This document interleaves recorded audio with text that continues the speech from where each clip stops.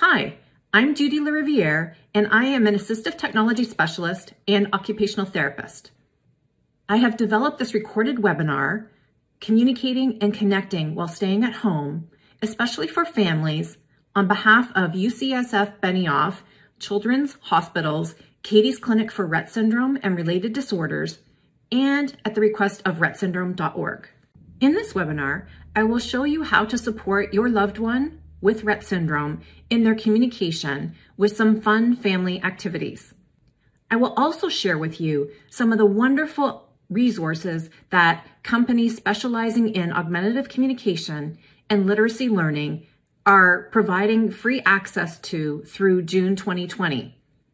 Companies are doing this to help families support and teach their children with complex communication needs, including those with Rett syndrome, while staying at home.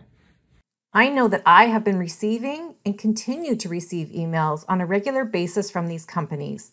So in this recorded webinar, I am going to help you sort through these extensive offerings and give you an inside look at a few of the options which support language and literacy while integrating best practices from evidence-based research. I am also going to share activity ideas which I hope you can easily do at home to support communication and engagement of your loved one with Rett syndrome, with brothers and or sisters, as well as other family members. Based on the experiences shared by experts and caregivers worldwide in the development and publishing of the Rett syndrome communication guidelines, and as I know from experiences working with individuals with Rett syndrome and related disorders in clinic and in my private practice, all too often, too many individuals worldwide have limited support in regular times. So I hope these resources will prove helpful for families and caregivers for the long term as well. Given I know that everyone's time is stretched beyond compare in these unprecedented times, I have developed an index to this recorded webinar with timestamps so that you can jump to specific locations to view the resources and information I share about topics or resources about which you are interested in learning more. This index is included in the PDF files you can download before viewing this webinar. Of course, you are more than welcome to watch this webinar from start to finish, but I also want to respect the time pressures in which families are under these days. I would also like to express my deepest gratitude to the girls with Rett syndrome and their parents for their generous support in providing me with incredible videos of their daughters communicating and participating in activities from home so that I can share these with you. My hope is that these amazing videos will inspire you and show you how you can naturally engage your child, teen, or young adult in some activities which support communication and learning while staying safe and healthy at home. I also want to say that I would like everyone to watch the last section of this recorded webinar on shared reading, as there's a new resource you can start using right away. Plus, you won't want to miss the last video in this recorded webinar. With all that being said, let's get started. So I know there's been all this talk about social distancing, and whenever you hear that, I want you to be thinking of physical spacing, not social distancing. We are all social by nature. Our social connections with one another are what bring us love, joy, and laughter. During these times, we do have the opportunity to deepen our connections with our family members and spend quality time with them. Everyone's home. We're all in this together. This is a really unique opportunity for siblings to spend time with their sister or brother with Rett syndrome. They're home. They're not going to their games. Everyone can have sit-down meals because no one's running off to this school function or team sports or anything like that. Plus, there's not the extra homework at night. They can get it done during the day. So this is also an opportunity to engage in activities at home through which communication happens naturally. Now that we are all under stay-at-home orders, everything is conducted remotely. And I'm here to tell you that remote sessions with your child's therapist from school can be very effective. I started doing weekly therapy remote sessions last fall through my private practice, Assistive Tech for All Incorporated.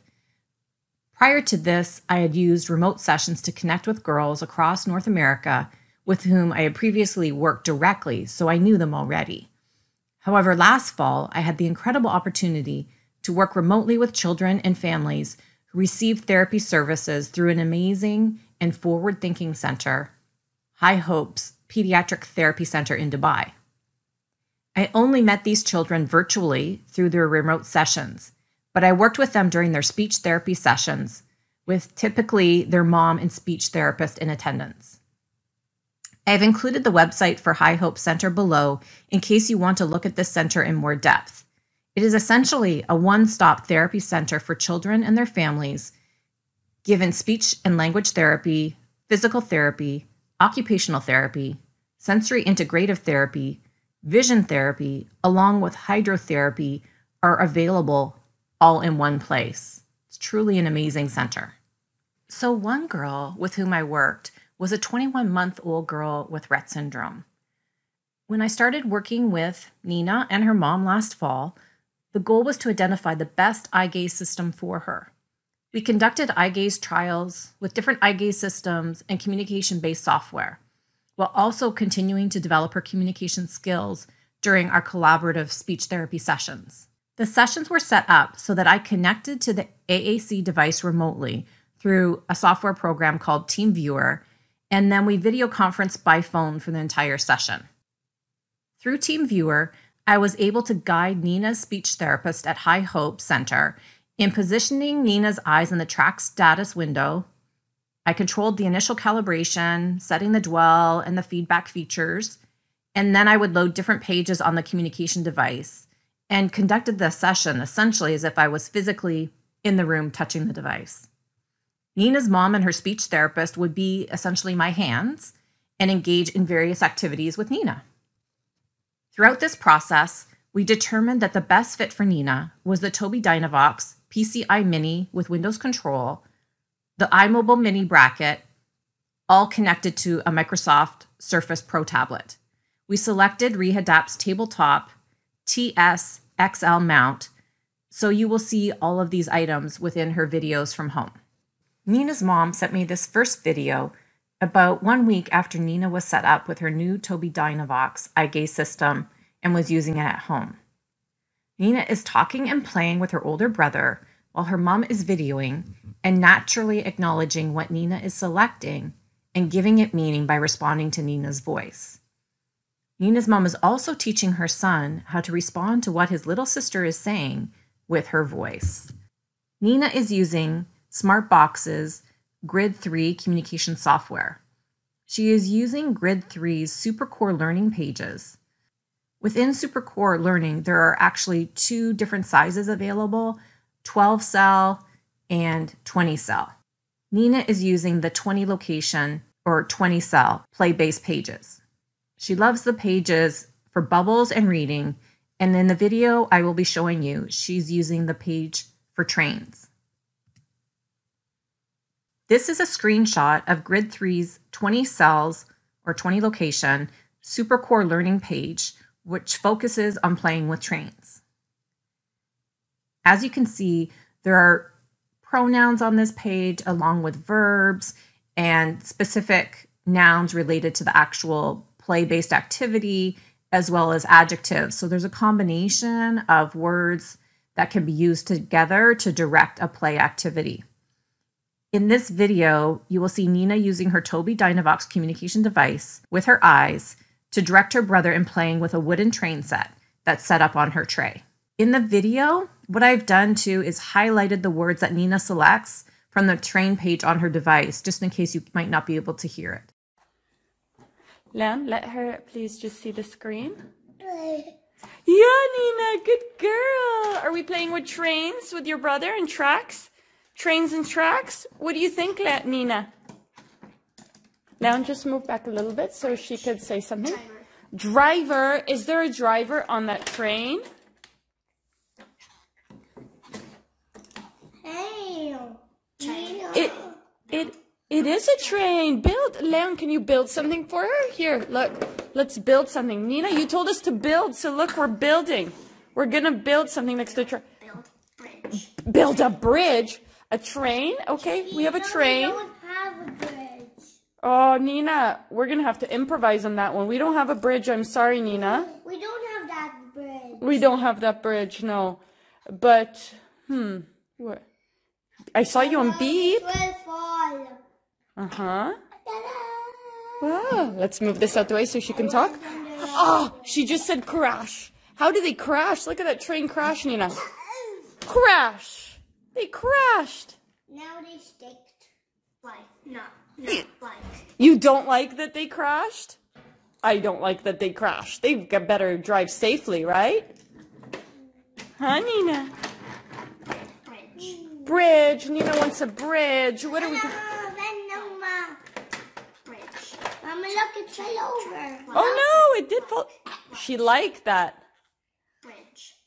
Bridge. Okay, Nina keeps telling... We don't have that bridge. Okay, you know what? Let's improvise. Let's try see if we can make a bridge like that. Look, Nina. We made you a bridge. We made a bridge. We made a bridge. You bring tunnels. Beep, beep. She said beep, beep. Beep, beep, beep, beep, beep, beep, beep. Hello, beep, beep, boo, boo. Beep, beep, boo, boo. Drive it, she said. Drive it, Nina. Here, Nina. You want to take what? Let's put one in Nina's hand. Knock down it. Whoop. Stop. We have to stop? Okay, let's stop a bit. I am going to show you another video of Nina having a conversation with her mom using her voice in conjunction with her other natural modes of communication, which include eye contact with her communication partner, and in this case, her mom, and smiling. Nina is using my copyrighted home page set in Grid 3 software, which is designed to support spontaneous and natural back and forth conversations, given each button is programmed with a core phrase as compared to a single word. There are fewer buttons on these pages to support ease of access through the selection of a specific button to chat, share a comment, or express a need. These pages include Patty King DeBond's colorful and engaging, age-respectful images that she developed through her company, creativecommunicating.com. On this slide, I am showing you screenshots of a couple of the buttons that Nina uses in the video from the chat and I Need Something pages. Previously, my homepage was only available for Communicator 5, but now I have also developed it for Grid 3 software. I am also in the process of setting it up in Toby Dynavox's Snap Core first, as well as in the communication software used on PRC or Prenky-Romic communication devices. Hi, honey. Do you have your Toby in front of you? You want to tell me anything? What do you want to talk about? Huh?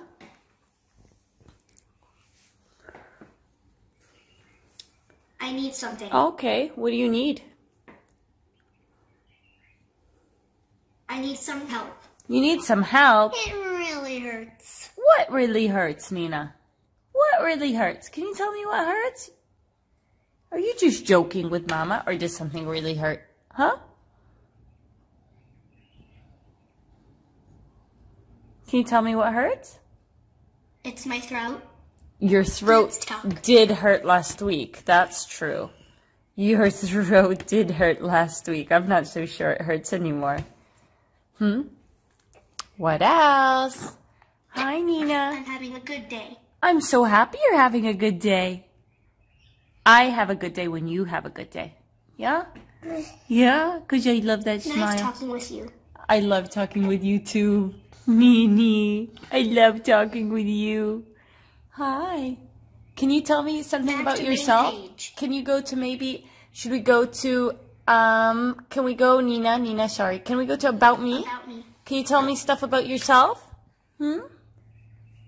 Nina, what are you going to tell me about yourself? Let's talk. Let's talk. You don't want to talk about yourself. You just went out of there. Okay. Hey, how's it going? Are you having a good day? Is Nina having a good day? Hi, smiley girl. I would like that. You would like that? You would like to have a good day? You are having a good day, I can tell. Hi, Smiley. I need something. Okay, what do you need? Do you need a drink?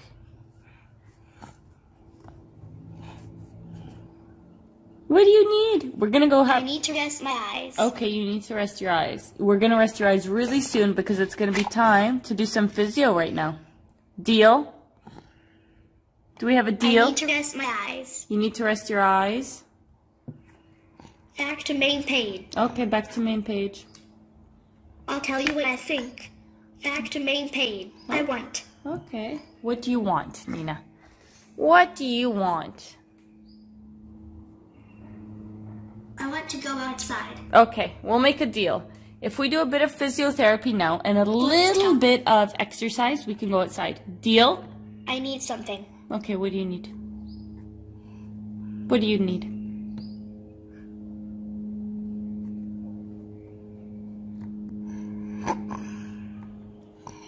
Let's talk. Okay, let's talk. Are you having a good day? Nina, are you having a good day? Or you're not having such a good day? Hi. Hi. Hi, hi. How's it going? I'm good. Thank you for asking. How are you? Are you having a good day or not such a good day?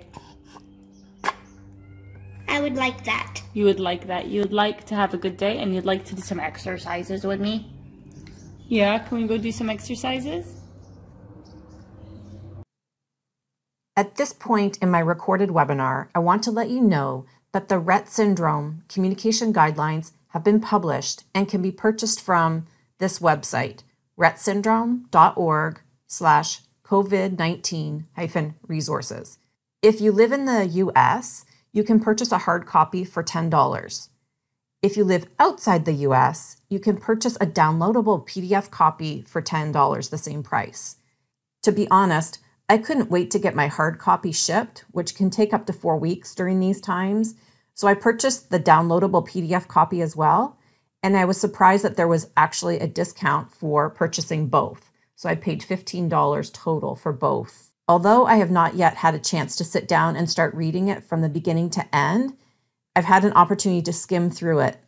I was immediately drawn to the beautiful photos of individuals with Rett syndrome who are communicating in so many different ways. They've really captured this in the photos. It's beautiful.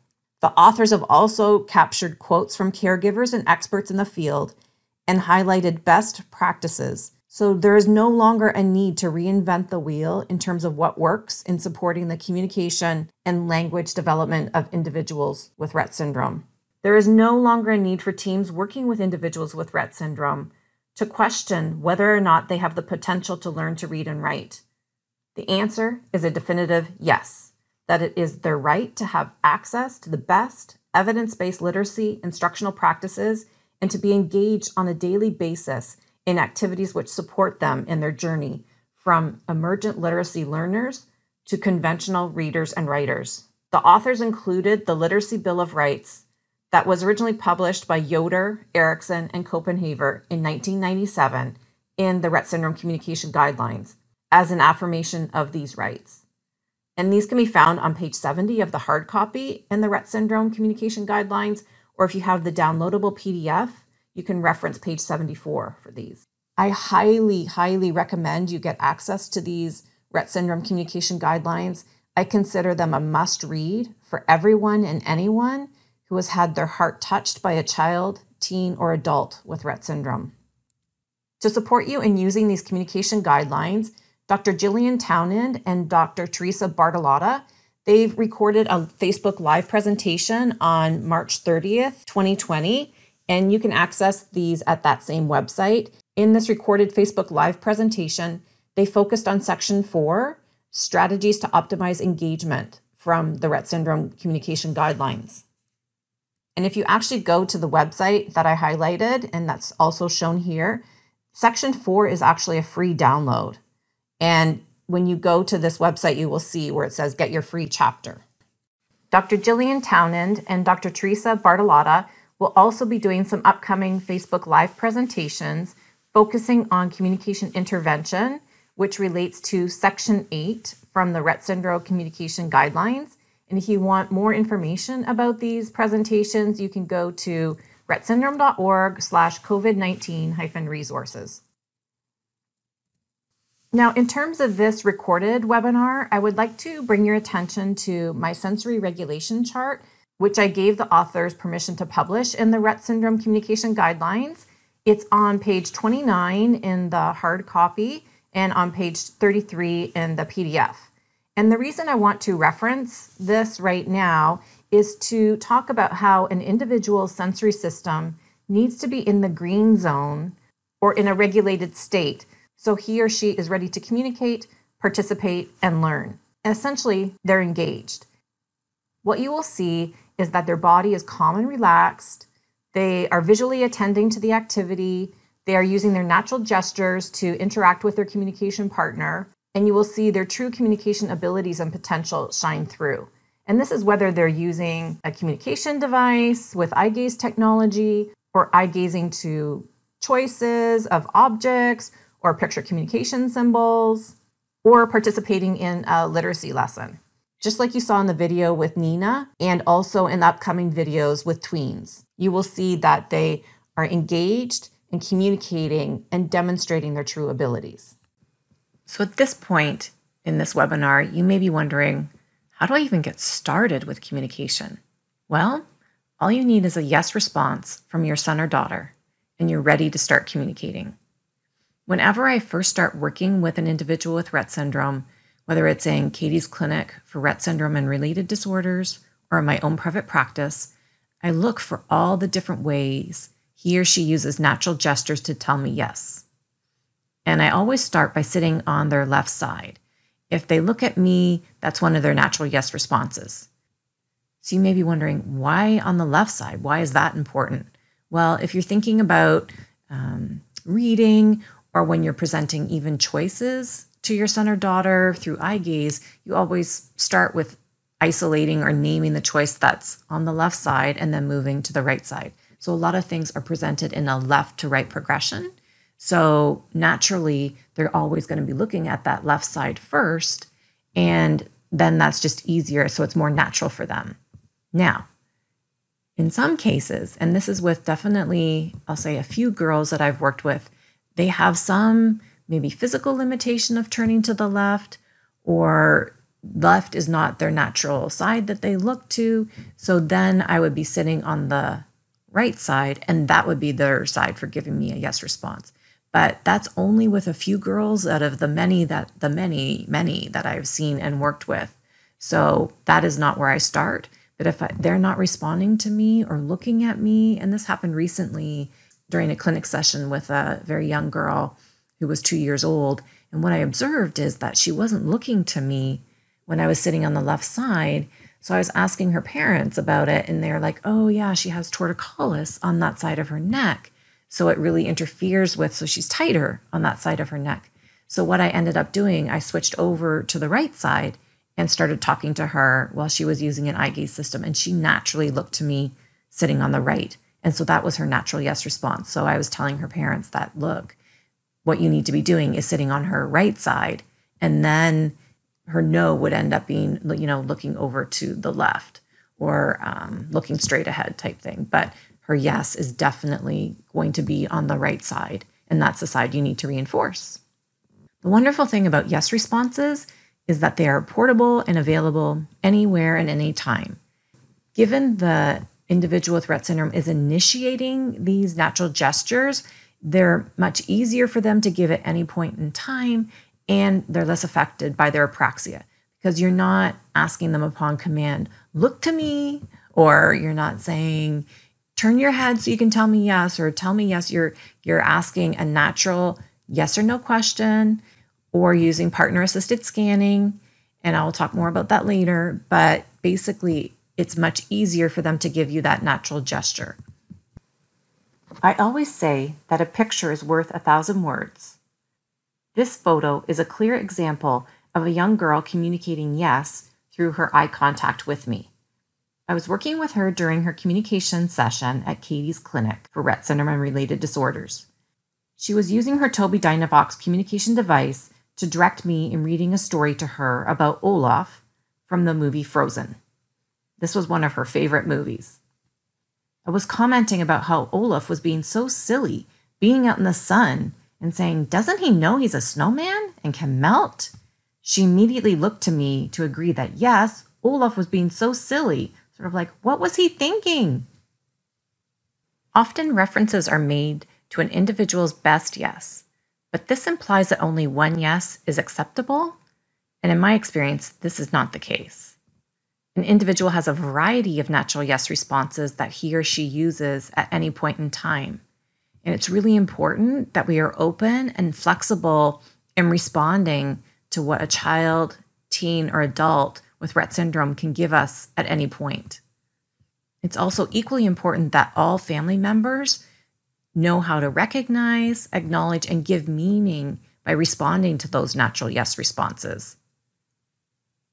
And what families have reported back to me after they recognize and see the natural yes gestures that their child is using, that it really opens the world of communication, and they realize how much their son or daughter has been communicating all the time to them, and they just haven't seen it. But once they see that, how they're using those natural gestures, it just opens up a whole world for them. And it really reinforces the development of a child's communication abilities.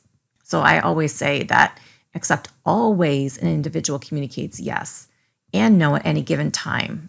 Typically what happens, people are always concerned about yes and no, but typically the yes develops first, and then you can start seeing the no by being looking away or just the absence of a yes response. On this slide, I've listed various examples of yes responses that I've seen over time. I want you to recognize that this is not an exhaustive list or the only ways that individuals with Rett syndrome can communicate a yes response, but these are the ones that I've seen frequently over time. Now, one child is not going to show all of these. They may have a couple, 2 or 3. This at least gives you an idea of what to be looking for. One of the most common examples of yes responses is eye contact with a communication partner or directing gaze towards a communication partner. And I refer you back to the video of Nina while she was having a conversation with her mom. She was not looking directly at her mom, but you could see her eyes shift to the right where her mom was actually positioned and videoing. Another example of a natural yes response is an eyebrow raise. And this one's really effective given you can be looking directly at the individual with Rett syndrome and they can indicate with an eyebrow raise, or if they're having a harder day motor-wise, they might not be feeling well. This one seems to be really easy for them to still give versus turning their head and looking to someone or having eye contact with someone. Other times I've seen a natural head nod. This is not always consistently used, but when they're in a good zone, motor-wise and in terms of their sensory system, I've seen them nod their head yes. I've also seen smiles, vocalizations, sometimes a gross swipe at something, or even touching their communication partner. That can be another form of a yes response. And what's really important to recognize is that each individual will have their own unique ways of communicating yes. Okay, and these can change over time. One girl I work with, actually, that you're going to see a video of very shortly, Lilia, she now has an eye blink as one of her natural yes responses. And she didn't have this a couple of years ago. We started seeing it, and then we started reinforcing it and acknowledging it as one of her yes responses. And now it's one of her most consistent ones that she uses. So this next video I'm going to show you is of a teenager, Lilia, who is using a variety of yes responses while engaging with myself and her AAC specialist. You're going to see how our acknowledgement of her variety of yes responses supports an ongoing interaction and engagement, even without her using her communication device. And her communication device is right there and set up for her. But the thing is, she's actually engaging in a conversation just using natural gestures. So the background information to this video is that Lilia loves to bake. And on the way to the conference room, where she was going to work with myself and her AAC specialist, she overheard a conversation I was having with the school's office manager. So this office manager, she loves to bake. She always would bring goodies into the conference room where we would be working or into the lunchroom. And so I noticed that she had a cast on her arm. So I was talking with her about that and about how that was impacting her baking. And she goes, yeah, I've actually gotten really good at using my one hand, and I can use this one a little bit. So she was saying that it definitely slowed her down, but she would be getting the cast off soon. And so she'd be able to get back into her baking more often. So once we got in the conference room, I set Lily up with her Toby, and she independently navigated to her bookshelf off her homepage and started reading a book called Crazy Cakes, which I had adapted for her from Reading A to Z. So this was interesting because that was totally the context of what she overheard the school office manager and I talking about. And so she went to this book where there's all these different designs of cakes that people had baked in the shapes of treasure chests. So anyway, through her access to her bookshelf in this specific book, she was setting the context for the conversation that's going on in the video. And I have to warn you that her AAC specialist and I get very excited when we're talking with Lilia. And so sometimes we're over talking each other. We have sort of the same thoughts of what we're thinking. Sometimes it gets a little noisy. So I've actually put in little captions so you know specifically the yes responses she's giving and how we're responding to them. You want to make some Halloween treats? Maybe chocolate brownies, since that looks like that's on your top 10. We could, yeah, chocolate brownies, and we can maybe do some decorating of them with like Halloween, yes. Colors? Oh my, that sounds like corn. amazing. We haven't baked yet this year. We have to make sure we you're like use the kit. Crazy cakes, crazy cupcakes. Yeah, That's what you're thinking about? We have to ask the high school. Oh, hey. Awesome. That sounds really good. We have, you know what, Lilia? Yes, it does, yeah. Lilia, Miss Marcella has connections at the high school, so she can maybe get us in to use the kitchen to bake over there. You are like totally She has excited connections. and lighting up about that. I see that. We used to bake a lot, right? I know. Those were the fun days. Those were the days. I know. None of this work stuff, right? I'm just kidding. You could be reading about stuff like that, right? Yeah, you're telling me you remember, and that whole thing. You know what? You're so clear in telling us different ways about what you're thinking about, because you are a big eavesdropper. You hear every conversation. You do, don't you? And so that makes you were thinking about something. It reminded you about stuff?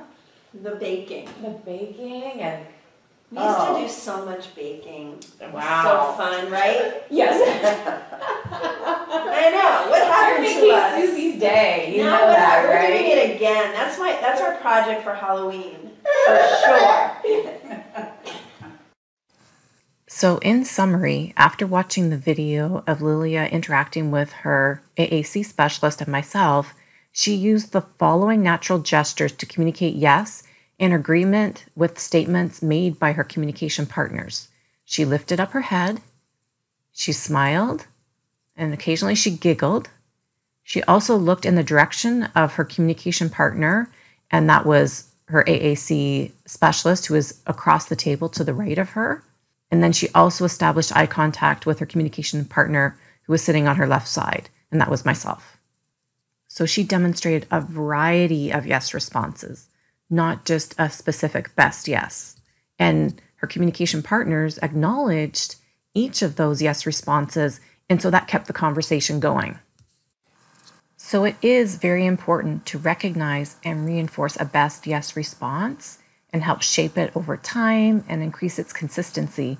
But it's also equally important to accept and respond to all of the ways an individual communicates yes and no at any given time. And as you can see in the video of Lilia, that supports social interaction, which I always call conversations, and strengthens connections with communication partners. This approach also helps to build trust that the communication partner will recognize and respond to the natural gestures he or she can use in the moment, and it helps to support communication ongoing. What I would like to shift to now is recommending specific activities that you can do to support communication and education of your son or daughter while you're at home. So one of the things that you can be doing is you could play a board game, and I've got options and a video to show you about this and how you can support communication and participation in this activity. Another thing you can do is find a new recipe online or pull out a favorite recipe and bake cookies or muffins. And there's various adaptations and tools you can use to support engagement and participation during this activity. Another activity which supports communication and literacy is reading a book with your son or daughter with Rett syndrome. And I know you can't go to the library right now to get new books, but you can always purchase ones online and have these delivered. Or there are many resources where there's interactive books being read aloud online. I will share some resources where you can access interactive books or read aloud books online or through your mobile device, such as an iPad. Most of these are free, but then there are some subscription-based ones which actually give you access to a very wide range of commercially available books that are set up and adapted so they are read aloud while the text is actually being highlighted word by word or sentence by sentence. So I will share that information with you. And the other thing that's very forefront in parents' minds right now is how to educate your child, teenager, or young adult at home during these unprecedented times. And I'm definitely going to suggest some resources that you can use. Many companies have been incredibly generous in offering free resources to their software which support literacy learning. And these I will review with you so you can find ones that will help guide you through this process and support you as well. So I'm going to start off this activity of playing a board game by showing a video of Kira playing a board game with her mom, Patty, using a Switch-adapted dice roller and other adaptations. This video was originally shown in Dr. Mayor Lotan's Facebook Live presentation through rettsyndrome.org on April 9th, 2020. The title of his presentation was Moves and Stretches for Tweens and Caregivers, and the recording of it is available on rettsyndrome.org/COVID-19-resources. Although the video of Kira playing a board game with her mom was originally shown in Dr. Lotan's presentation, I wanted to make sure that everyone saw this incredible video because it applies to children, teenagers, and adults, not just tweens. I also want to thank Kira and her mom, Patty, for being so generous in allowing me to incorporate this into my presentation to get it out to you. This dice, I don't really know what it's called, but it opens up and you can put any kind of dice in here. So if you have a color dice or number, and then once you put it on, you can either activate it by pushing down on it, but if that's too hard, you can activate it by connecting a little jelly bean switch to it.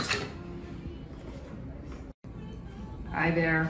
We have propped up the game board so Kira can see it. We're just using a wedge pillow behind it with a few cake boxes to make sure it stands. And then we use double-sided tape for some of the pieces so it sticks to it. Certainly it can be flat, but this makes it easier for Kira to see this board. Okay, it's your turn. It's your turn to shake the dice.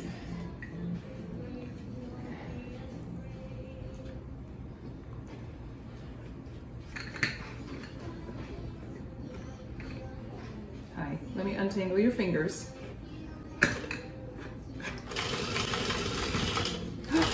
Okay, one roll, that's all you get. Look at what's in there. It's a 3. You got a 3. Hold on. Then it's gonna be somebody else's turn. You're gonna start right here. 1, 2, 3, and it says stormy weather. You need to make room for your new animals. If you have more than 4 animal cards, you have to return 2 of them. Let's count your animal cards. You only have 1. You don't have to return any. Now it's Mom's turn. Look what I got. A 2. You're gonna touch that instead this time?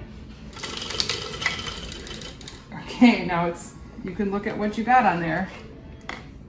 Oh, 6. 6, hold on. 1, 2, 3, 4, 5, 6. Lucky day. I absolutely love that video. I want to thank Kira and Patty again for their willingness to share this video with the rettsyndrome.org community. Patty provided me with additional information by email. The game in the video is Zurika by Cranium. When she looked it up on Amazon, Patty said that the price is way more than what they paid for it. So she did some further research and said that it still seems to be in production. So hopefully families can find a better price for that game. She also shared that they've used the dice roller with the game Orang-U-Twang. The dice indicates which item to hang off the orangutan. And when it gets too heavy, it pops and pieces go flying, just like you can see in the picture there. When I looked this game up myself, I was like, I want to buy it so I can play it with my family and other children. Patty also indicated that they help Kira hang the pieces, but on a good day, she said, we can use the see-through plexiglass board, or it's also called an E-Tran or an eye gaze frame, or a cookie sheet with Post-it notes to help Kira indicate where she wants the piece to be hung. So it could be like on the left arm, the right foot, etc. And she looked this up and she said it looks much cheaper on Amazon. I also looked it up and you could find it at Walmart and Target online, of course. And what I recommend too is if you don't have a plexiglass board, you can always use a see-through page protector and put sticky notes or symbols on the outside of this or on the inside in whatever layout or configuration works for your son or daughter. So other games that you can use a dice with the high roller is Balloon Lagoon by Cranium. Patty recommended that one. I used to play that one with my son. I have to admit, I looked that one up on Amazon and it was pretty expensive as well. But then you can also look at using it with other standby games that have been around forever, like Candyland, Trouble, Chutes and Ladders, Monopoly, Monopoly Junior, any princess game, or there's other games that you can find related to your child's interests. One girl I was playing with, she loved Daniel Tiger. So her family had found a Daniel Tiger game, and that actually had dice as well that you could use. The Switch adapted dice roller that Kira was using is called a high roller, and it is available from Enabling Devices. And the direct link to the product is displayed here in this video. I have also created a downloadable PDF file that would have these links on there because you can't click on them during the presentation, but you can on the document that I've attached to this presentation. Kira was using a Jelly Bean switch from AbleNet to access and operate the Switch adapted dice roller while she was playing her board game. So if your son or daughter has a Tobii Dynavox eye gaze system, whether this is a Tobii i12, i12 Plus, or Tobii i13, or even a Windows Surface with Tobii PCI Mini, you can access free page sets and download them for Communicator 5 from Tobii Dynavox's Page Set Central. Now to do this, you can actually sign up for a free account. You can go to www.tobiidynavox.com, which I have listed on this slide. They will ask you to indicate what country you're from. Once you do that, you're going to click on the key in the top right corner of the screen, and you will be taken to a single sign-on where you can create an account or log in. Once you're logged in, you will be able to click on Page Set Central, as I've shown here. Then the next step, you can start searching for game pages for use on the Tobii Dynavox. So what you want to be looking for is Communicator 5 page sets, and there's a search feature positioned on the left side of the screen. Now, before you conduct a search, what I want you to do is you click the check boxes to specify the following. So for software, under that, you would click inside the checkbox for Communicator 5, then scroll down to Category, and you would click inside the checkbox for Games and Exploration, then scroll down to Language and click the checkbox for English. What you want to do next is scroll up to the top and in the search box, type dice. You will see a page set called Color and Number Dice. You want to click on the button that says Download. And what you'll get access to is a page set where there are color dice, there's one dice, or there's two die that you can use, and your son or daughter can eye gaze and have those rolled so that you can be using to participate in any board game that needs those type of dice, or die, I should say. Then, now what we're going to do is typically once you download one of the page sets, it's like everything resets itself. So you've got to go back up to the top in the search area on the left side and go through and click Communicator 5 again, Games and Exploration, and then English. And then at the top in the search feature, what you're going to do is type Candyland. And there's actually a Candyland Dora version that you can download. And they've got different communication buttons on there that can say my turn, your turn, roll the dice, that type of thing. Now, another one that you can search for is called Children's Games to Play with Friends. And it probably will come up when you type in Candyland in the search feature. And the same things I had said before in terms of the options to help limit the search so you don't get like 200 pages to be searching through. If you go very specifically, you'll be able to find this. And this one that I want you to download if you're interested in having access to these games that are shown here actually was updated and adapted by Susan Lee, and this was from June 2019. So she's developed these pages, or I think she modified them from someone else that had put them up there, but she developed ones for Clue and Connect 4 and added on to those before the other ones were just 4. So what you can get access to in this page set is access to page sets to participate with Candyland, Hi-Ho Cheerio, Clue, Chutes and Ladders, Go Fish, and Connect 4. And what Susan did in this one, she shows the Connect 4 and the picture. What she's done is actually put letters across the Connect 4, so each column of the Connect 4. So the first column would be A, the second column is B, that type of thing. So your son or daughter could use their eye gaze system to choose which column based on the letter that they want to have one of the color chips put into. Now, if you're using this page with younger children, I highly recommend hiding the Clue button in the Communicator 5 software. And the reason why is this definitely is for older children, I'd say teens. And so because there's some content in there, and when you go into the page in the edit page, you'll be like, oh yeah, we don't need that. So I will actually show you how to hide that button from the page set in Communicator 5 next. So I have Communicator up and running right now on my computer, and I have the page set Playing Games with Friends up on my screen.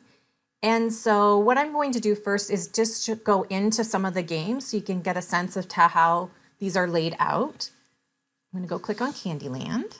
Let's play Candyland. And I can actually click on the spinner and where it says spin the spinner, and it will actually name out game pieces or game moves of what you would have if you were spinning the spinner physically with your hand.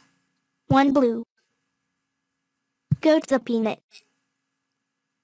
You can also say, My turn. Your turn. and your son or daughter can also access a page where they can talk a bit more. Let's talk. And they can make comments. I like this. That was funny. I don't like this. So sad if someone has to lose a turn or go back. Let's play again. What do you think? Let's play a different game. And this Let's Talk page is actually the same across all pages. And so I'm going to go back. And the other one I want to show you is Connect 4, because this is where the columns are labeled with alphabet letters. Let's play Connect 4.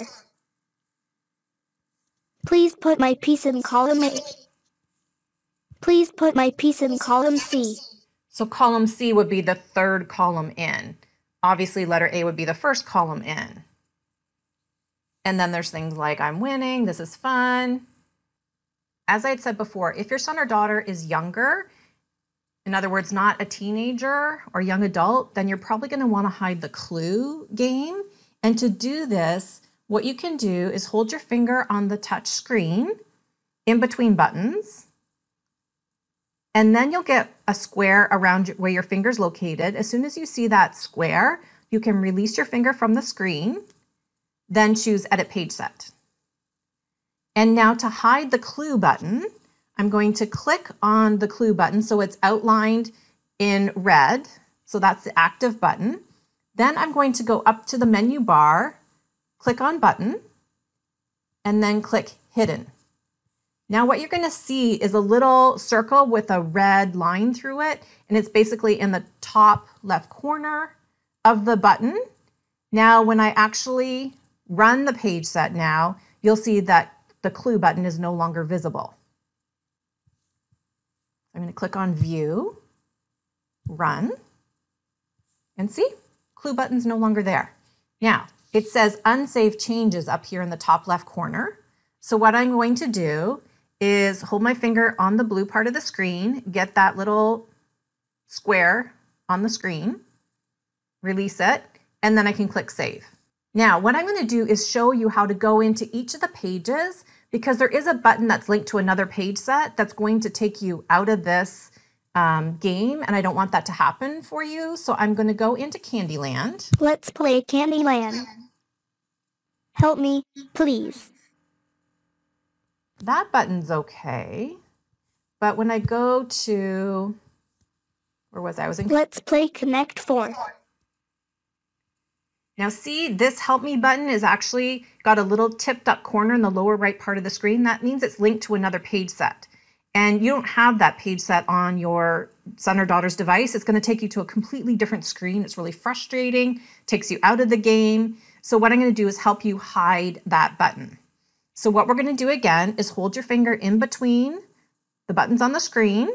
You'll get that little square, go into Edit Page Set, click on the button Help Me, go up to Button again in the menu bar, click Hidden, and then this time what we can do is, to save a bit of time, we can actually do File, Save, or you can do it the other way too. So now if I go click on View and Run, if I go into Let's play Connect 4, that button's no longer there. So it's not going to get me into trouble where your son or daughter gets bumped out of this page set into something else that looks really foreign. So anyway, that's that. Let me go check the other ones too. So let's play Hi Ho Cheerio. Good. That button just says Help Me. Let's play Chutes and Ladders. That one just says Help Me. That one's fine. Let's play Go Fish. Under Go Fish as well, this button has a tipped up page or flipped up corner at the bottom right. So that means it's going to go out to another page or page set that's not available within this actual game page set. So what we're going to do is, again, hold your finger between the buttons, get that little square, click on Edit Page Set, click on Help Me, so there's a red outline around it, click on Button, hide it. You can click on View, Run, and again, we have in the top right corner, or top left corner, I should say, Unsaved Changes. So you're going to hold your finger on the screen, click Save. So the one other thing that you probably want to do is, and this is not definitely a Communicator 5 tutorial or something, but you will want to take care of this Home button. You're either going to want to link that Home button to your son or daughter's actual home page in Communicator 5, or the other thing is, if you're going to get your son or daughter into this and play games, you already know how to hide a button, so you can just go and hide the Home button too. So I may be dating myself a little bit by mentioning this game, but just for fun, I did a search for Twister in Toby Dynavox's Page Set Central using the same categories I outlined before with Communicator 5, the games, and then English, and they actually came up with the page set called Twister Spinner by Shauna Toby Dynavox. And I did a Google search for the game Twister online, and it's available through Amazon, Target, those type of places, and it was like $12.99 US. So it's still out there, believe it or not. So this is another game that could be totally great fun for the whole family. And this is the page set, the Twister Spinner, that you can download from Toby Dynavox Page Set Central. I'm actually going to go into Communicator 5 and give you a quick preview of what this looks like. I'm in Communicator 5 right now with the Twister Spinner page set loaded. And here's the different things that you can do. So it's like a spinner, it truly is. You can click on which part of the body it will be. Which part of the body will it be? And so if you click on it once, it spins it. The second time your son or daughter looks at it, it will actually Left foot. it will select that one. Then you go to color. Which color will it be? It does the spin, and then the next time they look at it, Yellow. it selects it. So that means that whoever is playing the game and your son or daughter is directing it through their Tobii Dynavox device, the person whose turn it is would have to put their left foot on the yellow color. And then there's comments that are in here as well. Fall. So like, oops, they fell. And then it can also be cleared out. But you don't have to clear it out. You would just could go and Which part of the body will it be? to spin it again. And then this would be the Left hand. hand Which color will it be? Blue. on the blue circle. Now, the one thing is the exit button. Remember how I had talked about the home button? It could take you out somewhere. So I'm going to show you how to edit the exit button so it could go back to a home page that you've specified or to link to what's called a previous page set. So what I'm going to do is hold my finger on the touchscreen, wait for that square to come up, choose Edit Page Set, and the button actually is still, I'm going to make sure that exit button is selected, and I can actually double click on it with my finger. So I'm going to double tap. It brings up the smart button types and actions, and the action is go to. So I'm going to double click on that with my finger. And right now it's going to the startup page, which is in Communicator 5.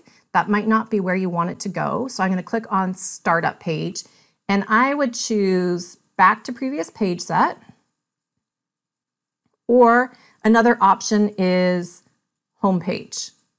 Either one you can do, but at least that's how you can basically link that exit button to something that you really want it to go to. It could be a page, you might put a link for the twister spinner off a game page you might have, whatever works for you. So that's actually how you link the button to a specific page or page set. I'll click OK, and then I can click Save. So I have to save the actions to the button. If I just click Close, it's going to not save my changes.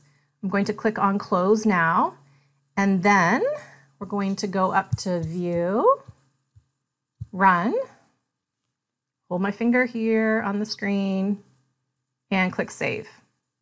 And it's ready to go. The final game that I recommend you search for in PageSet Central, if you're interested, is Uno. And so remember to have Communicator 5, the games, and English selected, and then just type up Uno in the search box at the top.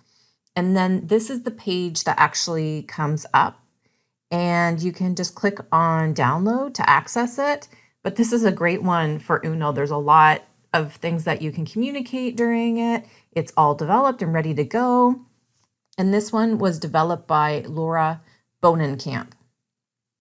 Now, if you're thinking of playing some card games with your son or daughter with Rett syndrome, what you might want to invest in is a card holder.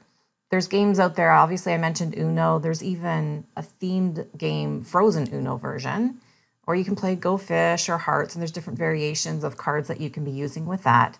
And so I always look at a curved card holder, and there's one available, actually a set of two available from Walmart when you search on Walmart's website, and it's called Curved Wooden Card Holders. And it's very reasonable. I think it's about $15. And it's good to have the two because then you can spread the cards further out. So it's much easier to name the choices and wait for your son or daughter to give their best yes or one of their yeses to you to indicate which card that they want selected. Now, if your son or daughter has Tobii Dynavox device and Communicator 5 loaded on it, there's actually an amazing language-based system in there that is called Sonoflex. One of the great things in Sonoflex are the context-based pages. And if you search for, you can look under games when you're trying to add symbol sets. So you could be looking for board games, Go Fish, Guess Who, I Spy, puzzles, or video games. And these have typically 3 pages in each set. That first one includes like your pronouns, your verbs, or your action words, descriptors, and then sometimes there's room for actually like a noun that's related to the page or to the context, I should say, of the page set. And if you go to the second page, there's many more nouns that are specifically related to the context of the page set. And then if you go to the third page, there are actually phrases, pre-programmed phrases that relate to that specific topic or context that your son or daughter can use while playing a game. So there are a variety of options for combining single words, which is really important for language and literacy development. And then there's the quick phrases, which are on the third page, that can support that back and forth quick participation during a game. So puzzles, you might think, well, we're not going to sit down and do a puzzle, but what I've got set up in our home is a table that has a puzzle laid out on it. So my son and I enjoy just sitting down together, might not be for a long time, like 10, 15 minutes, and sort of work on the puzzle. So it's like an ongoing puzzle that we're working on during this time, but it's just nice time to connect and relax and talk while we're working on the puzzle together. And then we see the progress too over time. In terms of video games, if your son or daughter has any siblings that are older, especially, they're probably playing video games. So you can always set them up with their communication device alongside their brother or sister, and they can interact while they're playing the video games. So it's not just them sitting, not being able to participate and communicate, but they actually can engage. And sometimes you might have to sit down and facilitate this initially until you teach your son or daughter to respond to their brother or sister who's using their communication device. But then after that, the language naturally unfolds. If your son or daughter is using Tobii Dynavox's Snap Core First for Windows language system, there's actually some game-related topic pages in the Core First system. And within these topic-based pages, there's actually pre-programmed phrases, and there's also topic-specific words that you can access that are related to playing games, for example. And there is also within the main page of the topic-specific page, such as the games page, there's actually room to program some words that are related to the specific topic. And these topics of games, playing cards, or doing puzzles, they're available across all grid sizes. So if your son or daughter is using a 36 location one, which is a 6x6 arrangement, or a 7x7 grid size arrangement, then these following topics are available. Just there'd be fewer buttons on each page, or more buttons depending on what grid size you're using. Now, if your son or daughter is using Prenke Romic Company's PRC New Voice software, because they have an accent device with eye gaze system, then there are also game-based activity rows, and those are starting in the Unity 60 location, the 1-hit. They're also available in like Unity 60 2-hit. These activity rows are not available in the fewer location user areas, such as a 36 location or a 45 location version of Unity 1-hit or 2-hit. So essentially what I'm doing is sharing what's currently available and ready to go, but that doesn't mean you couldn't reach out to your PRC consultant and ask them to help you in terms of copying these activity rows into your 45 location user area. So how you get to these activities within the Unity 60 1-hit is in the activity row. You have to click on the More button, and then you'll see Have Fun at the top. And then once you click on Have Fun, there's these different activities that come up, and including like playing cards, but they're playing games with topics specific to board games with Your Turn, My Turn. And there's also Uno specific activity row. And there's a randomized buttons for the dice, so rolling dice, actually twisters on there. And then on the second row, when you hit More in that first activity row, then you get access to things like Go Fish, and then just fun things for younger children to play. So I'm going to give you a quick preview of how this works. So right now I'm in the Unity 60 1-hit user area. And as I was saying, the games you can find in the activity row, which is at the top of your screen. And when I click on the More button, then I get access to this Have Fun button. And then that leads to all the different activity rows that I was showing you previously. So if I click on the Playing button, So then I get access to things like my turn, your turn, deal. And these are actually like deal the cards. It's not just the word deal. And then, so there's pre-programmed phrases in here. Pick a card, roll the dice, move the piece. And then if you go to the next activity row here, it says things like no cheating. It says win or lose, but then you can combine it with the pronouns here. So you could say, I win, you lose. Or you could say, you, no cheating. So that's this one. That's the activity row for the game one. And then if I go click on more, I'm on my main activity row, click have fun. Then the randomized rollers, see, you can roll dice and it gives you 2 dice or 2 die and the results of that. And then here's the twister roller that's randomized. So it says right hand blue, left hand blue. If I click it again, right hand yellow. That's just similar to the one that I was showing you in Communicator 5. There's pick a color. So it's randomized colors depending on what game you're playing. And then I can go back. Then I'm going to go over to more. And then there's other things like here's the Uno. So again, it's got the things programmed in there. So it's all ready to go. Now, if you have a 45 location user area, what you have access to when you actually access the play button, then you would have access to this generic activity row for playing games. Now, if you have SmartBox's Grid 3 software on your son or daughter's communication device, you can access some games within this program as well. And how you do that is when you're in Grid Explorer, you can click on the main menu button in the top left corner of the screen. And then from that drop-down menu, select Add Grid Set. You'll be taken to a window where there is an option for searching online grids. This actual button is in the lower right corner of that window. And then once you get into the online grid window, there's actually a little magnifying glass which resembles a search feature in the top right corner, and you could type in these options. So there's symbols for all, board game chat, or a symbols for all core word jigsaw chat, which is for puzzles. Then there's also an I Spy game that you can search for. And then there's a games collection one, which includes I Spy, a different version from the one that I'm showing in the top right there. And there's also a Simon Says game. And there's also a grid set up for Pokemon Go. Those give you some options. Within SmartBox's Grid 3 software too, when you set up a new user, there's actually a little collection of games called challenges.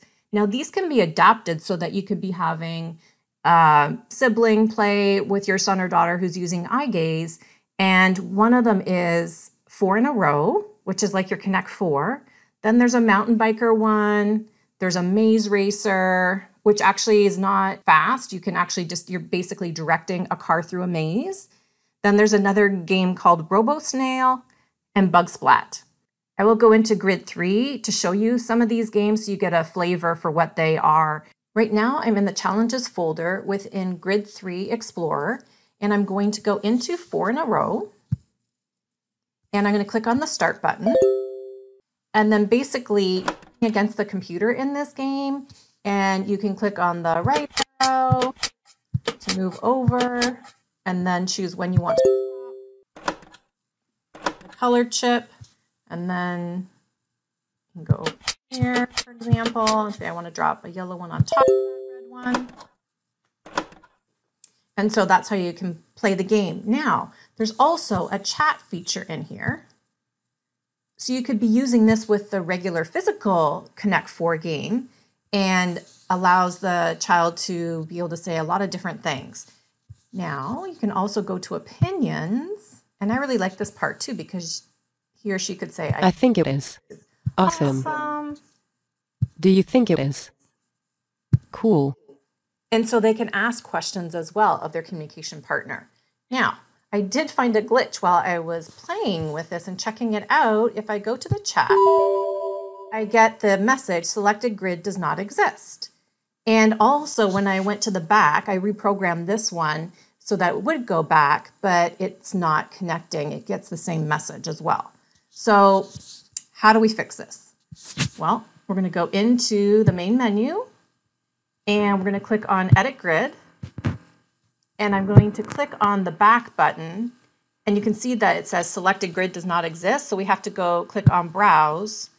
And then basically we can go back to either the game 4 in a row or actually the original screen from 4 in a row. But I'm actually going to go just to 4 in a row and then click OK. And so now it should work. Then the chat, I'm going to click on it and see how it says selected grid does not exist. I'm going to click on Browse and I want to go to 4 in a row vocab because that's actually the chat. And we're in the opinion right now. And so here, the back button, well, it could go back to the game. What I'm going to do now is click on Finish Editing. And then it's going to ask me to save. I'm going to click Yes. Let's test it out to make sure it's working. So I'm going to click on Back. So it took me back to the game. I can go to Chat. I can go to Opinions. And I can click on Back. It goes back to there. Okay, so that one's all fixed. So now I'm going to go back to Grid Explorer and into the Challenges folder and show you Mountain Biker. And with this one, it's open-ended and exploration, so you can basically choose, for example, jump rocks. He's going to come up to it. And he's riding along. You can say, okay, this time go up and down. Up and down hills. And then you can see that there's check marks as showing that you've tried those different options. Now, if I go back, there's also a chat. And you can talk about the experience in the game. And you can do opinions. And here it is, the same type of thing about I think it is, or do you think it is? And this one goes back to the chat, and then the back button is working. So this one's fine. Let me just check one more thing because I'm pretty sure the back button, yeah, no, this one's all working. So let's go to Grid Explorer, go into Challenges, and check out the Maze Racer.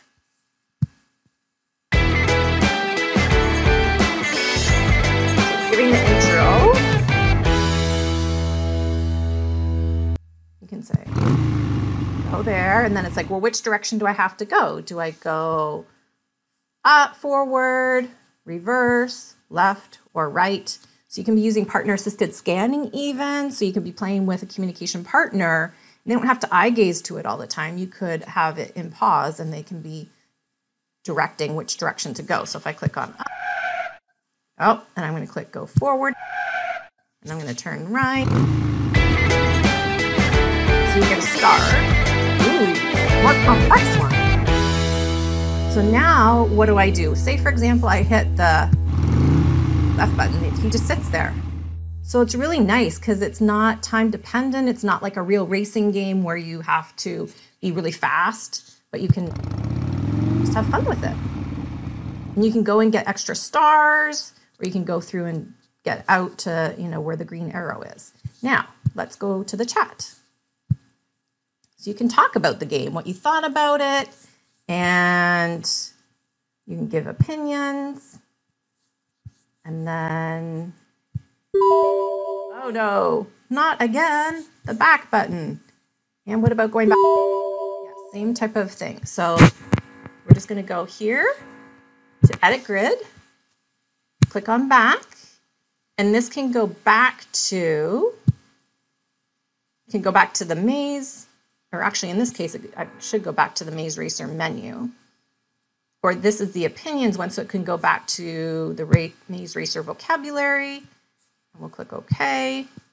And then this one can go directly to the chat, again, which is the Maze Racer vocabulary. Click OK. And then when we go to, let's go, say for example, I want to go to the other grid set and just make sure it's connected. Let's go to the Maze Racer vocabulary and make sure this back button is connected. It goes back to the Maze Racer menu, which is good. Okay, so it should be all finished. Let's click Finish Editing, save, and test it out. Goes back to here.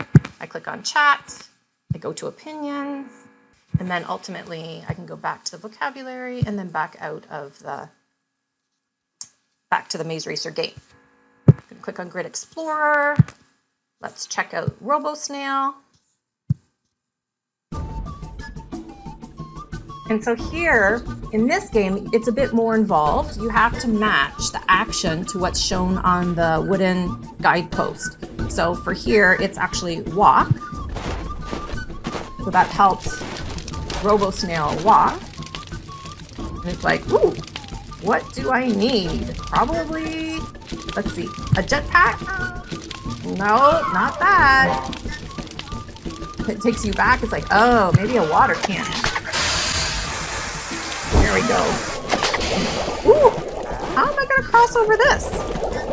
A jetpack, maybe? There we go. And then we'll go back. Now let's take a look at the chat. And so with this one, you can chat, and this one's actually working beautifully. So RoboSnail's working and connected beautifully. Let's go into the final one, Bug Splat. And this one, you have a certain amount of time to look at the bug to splat him on the wall. And it has to be used with eye gaze. I don't have an eye gaze system hooked up right now, but you can see in the lower left corner that there's a timer giving you time to basically look at the bug and splat him on the wall. And then we can click on go back, and then we have the chat feature. Now, with here, there's numbers that you can link to. There's also, it goes back to the chat, and there's colors that you can talk about in terms of it is or my favorite is. And then you can go to the chat again. When I click on opinions, it takes me to the opinions for Bug Splat. And then when I click on chat, it takes me to mountain biker vocabulary. So we need to go back and fix that. And if I try and go to opinions, does it take me back? Probably is. Oh, yeah, it went into the mountain biker opinions. So what we need to do is go up to the main menu, go to Grid Explorer, and we're going to go back into Bug Splat. I'm going to go into the chat, and I'm going to click on opinions because it's the link to the chat that we need to fix. So I'm going to go up to the main menu, choose Edit Grid, and I'm going to click on the chat. Oh yes, and it says jumping to mountain bike vocab. So we're going to click on browse and fix that. We're going to go to Bug Splat vocabulary. Click OK. And then back, we're just going to check. That goes to the Bug Splat menu. So let's do finish editing. Click yes to save. Okay, so now when we go to chat, it's going to, if I go to opinions, so here's the opinions for Bug Splat. And if I click on back, it goes back to Bug Splat, the original. So that's fixed. Okay, so I know I have covered a lot in games, but with a little bit of setup is well worth the time investment. Playing games with family members is a way to foster deeper connections and relationships across all family members, including siblings, grandparents, aunts, uncles, cousins, and neighborhood friends during these COVID times and beyond. While I was working on recording more of this webinar this morning, an amazing idea came to me that actually during these stay-at-home times, you could extend game time to remote game time with family members and friends outside your home. You might be like, what? How are you going to do this? So with a Gmail account, you get access to Google Calendar, and you can schedule an appointment with Google Hangout as the video interface and invite others to join and display them on a computer. Or the other option is to use WhatsApp with video on your phone or tablet. And the benefit of this using FaceTime is you're running off your Wi-Fi, so you're not using up your data. And then you can set up the other player on the computer or the phone or the tablet at the kitchen or dining room table as if they were there in person playing alongside you. Now, you can have siblings play any of the games, with your son or daughter, but also incorporate grandparents. And I would start with grandparents first, just as a starting place. So you'll probably need to do a practice run through and guide the game in order to make sure siblings are supporting participation and giving turns for everyone to talk when it is their turn. But after that, that's something that could be set up that you as parents don't have to be running, but your kids could be running, or you can be setting it up with your son or daughter who's using their communication device with grandparents. And they don't even have to have a communication device. You could be using just sticky notes with, your turn, my turn, roll the dice, I want a do-over, and just have those on even a page protector and just point to them as you name the choices with partner-assisted scanning. So anyway, this wraps up my section on games that you can really connect with family and friends. So let's talk about one of my favorite topics, baking. So I've been doing this with Lilia Munn, her mom, Vera Adamovich, her AAC specialist, and myself. We've been connecting remotely and having remote sessions with Lilia. So we've been on a computer connecting by Google Hangouts, and the computer's positioned to Lilia's right side because that's her natural eye gaze pattern for her yes response. And then what I've been doing is customizing the cooking page in the dynamic communication book, also known as the Patty Judy pages, and setting this up for different recipes that we've been doing. What I've been doing is adding in on the ingredients page the specific measures of the specific ingredients that are related to the recipe. And then there's always the page where she can direct the activity in terms of pouring, stirring, putting it in the oven, that type of thing. So what Lily is doing is using her Tobii Dynavox i12 Plus with Communicator 5 to direct her mom, who's her hands basically, in terms of adding in the different components of the recipe, mixing it up, pouring it into the muffin cups, and we're giving her time to direct the activity. We're not just rushing through it. It's Lilia who's in the driver's seat in this through her communication. And we are having so much fun. Lilia is really a baker. She loves it. And so she's so highly motivated about this. And she's really excited by having both myself and her AAC specialist on and seeing us remotely through the Google Hangouts on her mom's laptop. So what we baked so far are gluten-free peanut butter cookies, the banana muffins.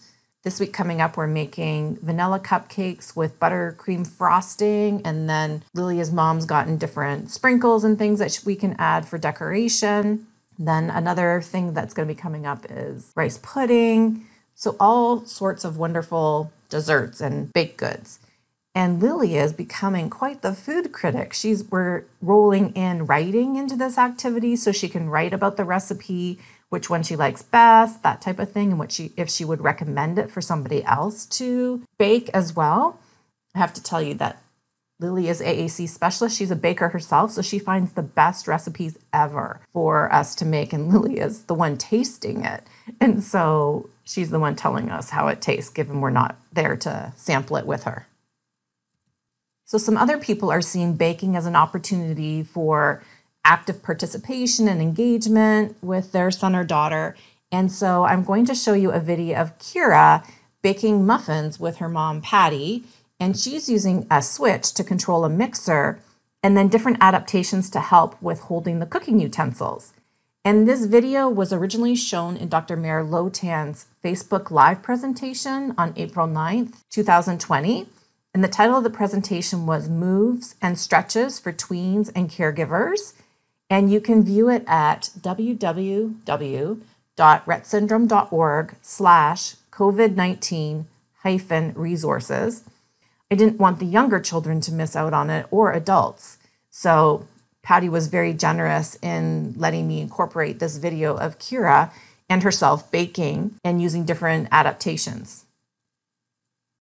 The PowerLink switch can be used with anything that you can turn on and leave on. So I've got my blender turned on here. I just plug it in, and I've got it set up for Kira that it is set to be on for 3 seconds, and then it turns off. You can also set it up that the switch would turn it on, and then you'd have to hit the switch again to turn it off again. So we just hook up her jelly bean switch into the side of it. And there's also capabilities to have 2 things plugged into this device at the same time. 1 egg, 1 small can of pumpkin, 1 box of spice cake mix, and then we add the chocolate chips, okay? You are gonna have your switch to do the mixing. So 1 egg, do you wanna hold it? Ooh, it's cold. Yeah, we're not ready yet. We're gonna crack it, okay? 3, 2, 1, crack. Here it goes. There it is.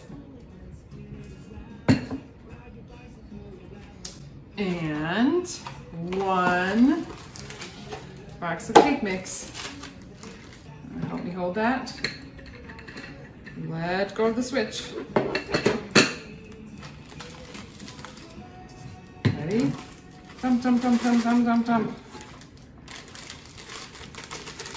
Tum tum tum. Ooh, I can smell it. You want to smell it? Ooh. Good stuff. Okay, now we have to open the can of pumpkin.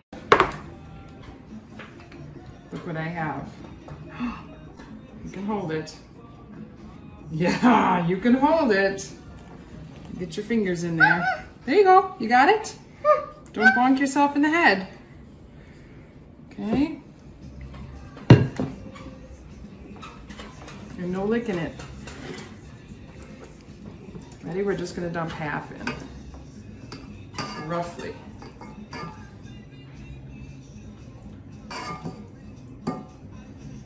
Well, that looks pretty good. That looks pretty good. Okay, here's your switch. You get to turn on the blender. Okay, it's not done yet. You get to turn on the blender again.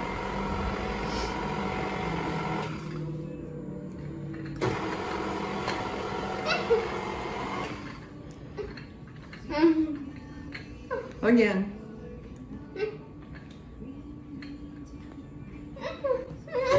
There you go. I think we can turn it up, make it go faster. Woo!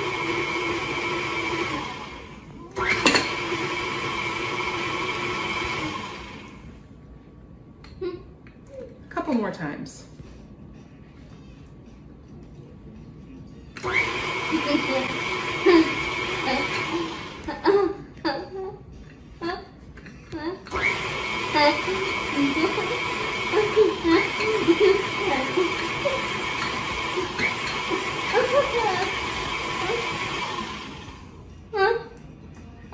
Is that good?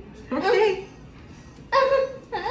Okay, we're gonna take this. We have to add the chocolate chips. Ready, Kira? We're gonna measure. You're gonna hold on. Here. How about if you hold onto the handle? There. Hold on there. It says, look it right up here. It tells us 3/4 cup of mini chocolate chips. We might like, this is 1 cup. We might like to give it some extra. Ready, set. Ooh, they're coming out. There you go. That looks like a lot. I am gonna pour it in for you, okay? Because it's kind of drippy. But we'll put it back on stir. Your job is to stir it. Yep.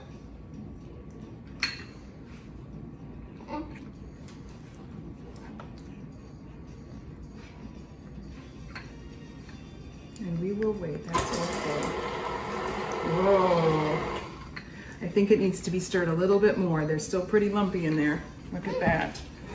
Can you see that? Okay.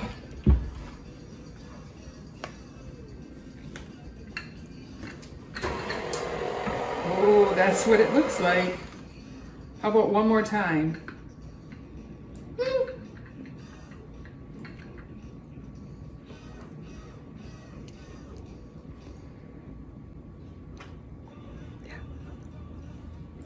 3, 2, 1. There you go. Okay. I think you got it. One more time for good measure. Now we're gonna scoop.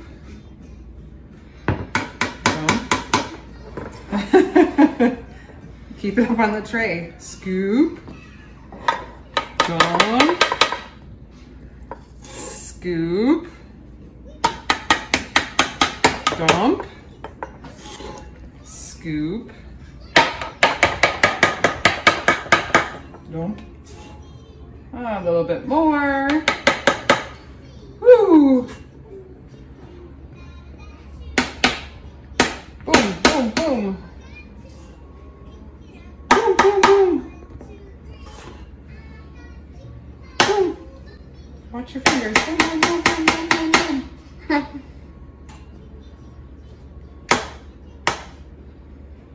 There you go. Oh, we gotta move this finger. Woo. Kira, it's making a bunch of noise. We just need a little bit more in that one. Okay. There are your pumpkin muffins to go in the oven. Got just a little bit on you. There we go. Can I have that? Thank you. All ready to go in the oven. Woohoo! There they are. I first want to thank Patty and Kira for that wonderful video of baking, giving parents lots of ideas as to different tools that can be used to support active participation in activities that you would normally do at home. The other thing I want to draw your attention to, and after I talk about this, you may want to go back and rewatch the video of Patty and Kira again, is that Patty used some really effective strategies with Kira. One of the things that she did was she wrote out a larger copy of the recipe and she read it to Kira while she was following along and completing different steps of it. She positioned the recipe in an upright position and in plain sight throughout the process. So it was on like a little, looked like a recipe stand, but it was in Kira's view so she could refer to it, and it was in larger print. So Patty made reference to the recipe when she was adding ingredients. She would bring it closer to Kira, show her the step that they were doing, for example, adding the chocolate chips, and then would move the recipe a little further away so they had room for the materials on Kira's tray. The other strategies that Patty used really effectively related to supporting Kira's switch use. For example, she said, your job is to stir it, or it needs to be stirred a little bit more. So what she ended up doing is labeling Kira's switch activation and matching that to the function or outcome of using the switch. Essentially, in this case, it was to stir the ingredients. She never said hit or push your switch, which is a really good practice. You do not want to be saying hit or push your switch. You want to provide a verbal prompt that focuses on the outcome of the switch activation. She gave the prompt and then she waited quietly for Kira to process it and also move her hand to activate the switch. And she didn't keep saying stir it. Hey, remember you need to stir it or anything like that. She said, hey, you know what? Your job is to stir it. And then she waited and provided time for Kira to move her hand in position. Because remember, she needs time to process that command, and it's not understanding the command. It's basically for the neurons to connect all the way from what her thought or idea is of what she needs to do to connect to her hand to make that movement. The other thing that Patty didn't use that I just loved was she was not using hand-over-hand assistance for helping Kira with the switch activation. She would hold it into position or move it into a location where she saw Kira could access it, and then she stabilized it and she held it there for her. But Kira was initiating and activating the switch by herself, which was awesome. That's what you want. It was beautiful. Patty also incorporated some very effective strategies when supporting Kira's use of the baking utensils. For one of the things that she did, she always ensured that Kira visually attended to the process throughout. So she wasn't just using hand over hand while Kira was looking away, which is what I see a lot of times in schools when children are involved in hand over hand activities with manipulatives or hand, like drawing or art activities, painting. Typically, the girl's hand or the boy's hand is moved by the person who's supporting them, and it's moved, without their visual attention to the activity at all. And that's not effective hand-over-hand use because typically they're like passively involved. They're not actively engaged in the process. But Kira was actively engaged throughout this process. It was wonderful to see. And she also incorporated both hands in the process. For example, Kira held the cup independently while the chocolate chips were being poured in. And she also held the muffin tin. Patty made the hand-over-hand assistance with the spoon and putting the mix into the muffin tins, more of a sensory activity, by tapping the spoon on the muffin tin. And given Kira was holding the muffin tin, she could feel that and hear that. And so that was a really good way to support her visual attention and engagement while using the hand-over-hand assistance with the utensils. Talking a bit more about hand-over-hand assistance, Dr. Merlotan had a very insightful discussion about hand-over-hand assistance and how to support active participation rather than passive movement. So I always talk about going through the motions or motoring through an activity. That's not what you want to be doing. You want to slow it down. And Dr. Merlotan's Facebook Live presentation on April 9th, 2020, the one titled Moves and Stretches for Tweens and Caregivers, he talks about hand-over-hand and the timing of providing it, so that it's not just provided throughout the activity, but at specific times. And then he also talks about providing the least amount of support possible, so that it's not just taking and moving the hand through the process of whatever the activity is. And that's always been my objection to hand over hand. And so I've always supported communication to direct another communication partner in the activity of doing the activity, sort of being their hand, so to speak, because I have not supported using hand over hand. However, hand over hand is really great when it's done effectively and incorporating the strategies that Patty was using with Kira. So it's taking the time to support active movement, and that supports the neurons firing and dendrite growth. That's what you want to see.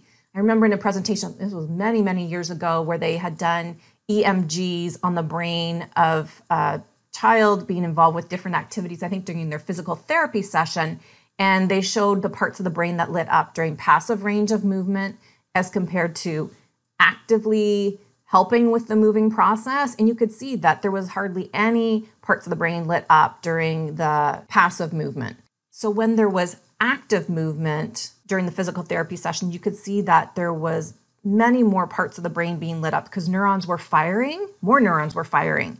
And that supports dendrite growth. But there were more neurons firing during the active movement. And that's what you saw too with Kira. She was actively moving her hands during this activity. And so that's what we want, active participation in activities, not passive movement or passive involvement, just sitting on the periphery.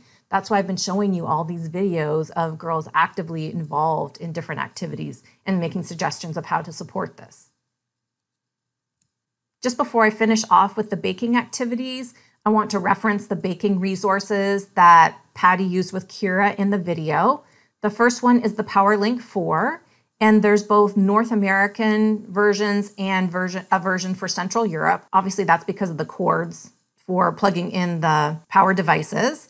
And there's the information for where you can get this through ablenet.com. And then the utensil holders that Patty was using with Kira, which I thought were so cool. They're called Easy Hold for Utensils. And I've got the website up on this slide. And there's different variations, different sizes you can get. And there's also, you can get packages of 3 versus 5. But I just wanted to show you what these look like. So as parents, if you're just needing a quick 5 minutes to yourself, and instead of having your son or daughter watch her favorite movie or DVD again, you can search up YouTube videos of books being read aloud for some independent reading time. One YouTube website I came across is Brightly Storytime, and they have stories like The Hungry Caterpillar. They even have Elmo's Tricky Tongue Twisters as one of the books that's read aloud. And what are different about these books is they include color highlighting of individual words as these are read aloud. And there's not other animation in the books to distract the attention from the print. But the color highlighting of individual words as they are read aloud helps to draw your son or daughter's attention to the print. Thereby, watching a YouTube video of a book being read aloud, especially if the words are being highlighted without music or other distracting features, it supports their literacy development. So I'm going to show you another video of Nina. And in this video, she's using my copyrighted video player that I've developed for Grid 3. And Nina and her brother are watching a video of a read aloud book together. And they're actually watching one of the videos I referenced before, The Hungry Caterpillar. And I've also developed this same video player for Tobii Dynavox's Communicator 5. And what I want to draw your attention to is how engaged Nina is in watching this read aloud of the book. So let's watch the video. Camel. Did they send me a camel, Nina? I sent him back. I want to choose a different video. Oh, she chose a different one. Chose Caterpillar. Oh, Nina, you chose Caterpillar. I'm Miss Linda. But Nina, this is nothing. You can sign up to get No, wait, I think it's coming. and videos like these. Nina, what did you choose? Today, we're going to read about a little caterpillar. Make it quieter. Big Oh, she wants to make it quieter. Let's make it a bit quieter. Is it too loud? Very Hungry Caterpillar by Eric Carr. Okay, we made it quieter, Nina. In the light of the moon, a little egg lay on a leaf. One Sunday morning, the warm sun came up, and pop, out of the egg came a tiny and very hungry caterpillar. Oh my goodness, Nina, tiny caterpillar. He started to look for some food. On Monday, he ate through one. As I had said at the beginning of my webinar before, that companies both in the field of augmentative and alternative communication, as well as software developers that are focused on literacy instruction and support, have been incredibly generous in offering free trials or access to free resources through the end of June. One of these companies is RazKids, which is a component of Learning A to Z. And what RazKids includes is read aloud leveled books for elementary school level that are fiction books. These are age respectful, but they're nonfiction books about a variety of topics, can be extended from pre-kindergarten through high school. And the books include color highlighting of individual words as these are read aloud, and they are offering free access through the end of the school year for educators and families throughout the United States and Canada. And so you can sign up for a free account at www.razkids.com. So right now I am on the RazKids website, and as you can see in the address bar at the top, it is raz-kids.com. I want to draw your attention to this blue graphic here because this is where you get access to the RazKids for the rest of the school year. So I'm going to click on Get Access here. And then scroll down. And then you can click on RazKids to start the subscription. And as I had said before, this gives you access to many, many books that are nonfiction for pre-K all the way up through high school. And nonfiction books can cover a wide range of age levels, given it may be based on more interests. And so you can find always a book that's based on your son or daughter's interest. If your son or daughter is between the ages of kindergarten school age and 5th grade, there's many fiction books that are age respectful and may be engaging and interesting to your son or daughter on RazKids. The other thing to know about RazKids is that they have a mobile app for iPhone or iPad or Android and even Kindle Fire, and it's called Kids A to Z. And you just need to log into this app with your RazKids username and password. At this point, don't worry about the lessons on here or the quizzes. It's more about having access to a wide range of books so you can find books that are related to your son or daughter's interests. One of the companies that specializes in literacy software, Don Johnston, is offering free access to 2 units of their Readtopia curriculum through the end of June. Readtopia supports literacy learning from emergent to conventional literacy levels with age-respectful content specific to late elementary, such as middle school, through high school. And they offer 2 versions of curriculum. One is based on Dr. Dolittle, and then another one's on Working Together. Those are the themed units that they're offering free access to. And even though your son or daughter may be younger than these ages, I encourage all families, clinicians, and educators to sign up for this and take advantage of access to the Readtopia curriculum units. You're getting full access to an amazing literacy resource. It is truly a gift to have access to this material. I guarantee you it's going to change how you provide literacy instruction, or if you're already providing literacy instruction in this manner, it's just going to reinforce and enhance what you're already doing. Why sign up for Readtopia? Well, the curriculum integrates many of the best strategies and literacy supports that are considered to be essential for literacy instruction by who I consider to be the experts in the field of literacy for individuals with disabilities, and especially for children with complex communication needs, and that's Dr. Karen Erickson and Dr. David Copenhaver. So my first introduction to Karen and David was when I was doing my literature review in preparation for my research study for my Master's of Education thesis. And I have to tell you, I was hooked. They had such amazing information and belief about all children being able to benefit from literacy learning experiences and instruction, which I knew from working in an augmentative communication clinic in London, Ontario, working with these children with complex communication needs. I knew, yes, we were supporting their communication, but it was like, what about teaching them to read and write? And that's how I started my journey into the world of literacy learning for individuals with complex communication needs. But in terms of Karen and David, when I said I got hooked, I became like a roadie and would follow them and try and get to as many presentations and read as much content as they published, whether it was through websites or their books, or when they were presenting at conferences that I was attending. Karen and David are true leaders in this field. And I'm really excited to share with you. You may not be aware of this, but they've published a new book. And their book is called Comprehensive Literacy for All, Teaching Students with Significant Disabilities to Read and Write. And it was just published and released in January. And as I read it, it is like I am immersed in one of their presentations or workshops or the summer literacy seminar I attended with them many years ago, or even some of the conversations we've had. And it's just amazing.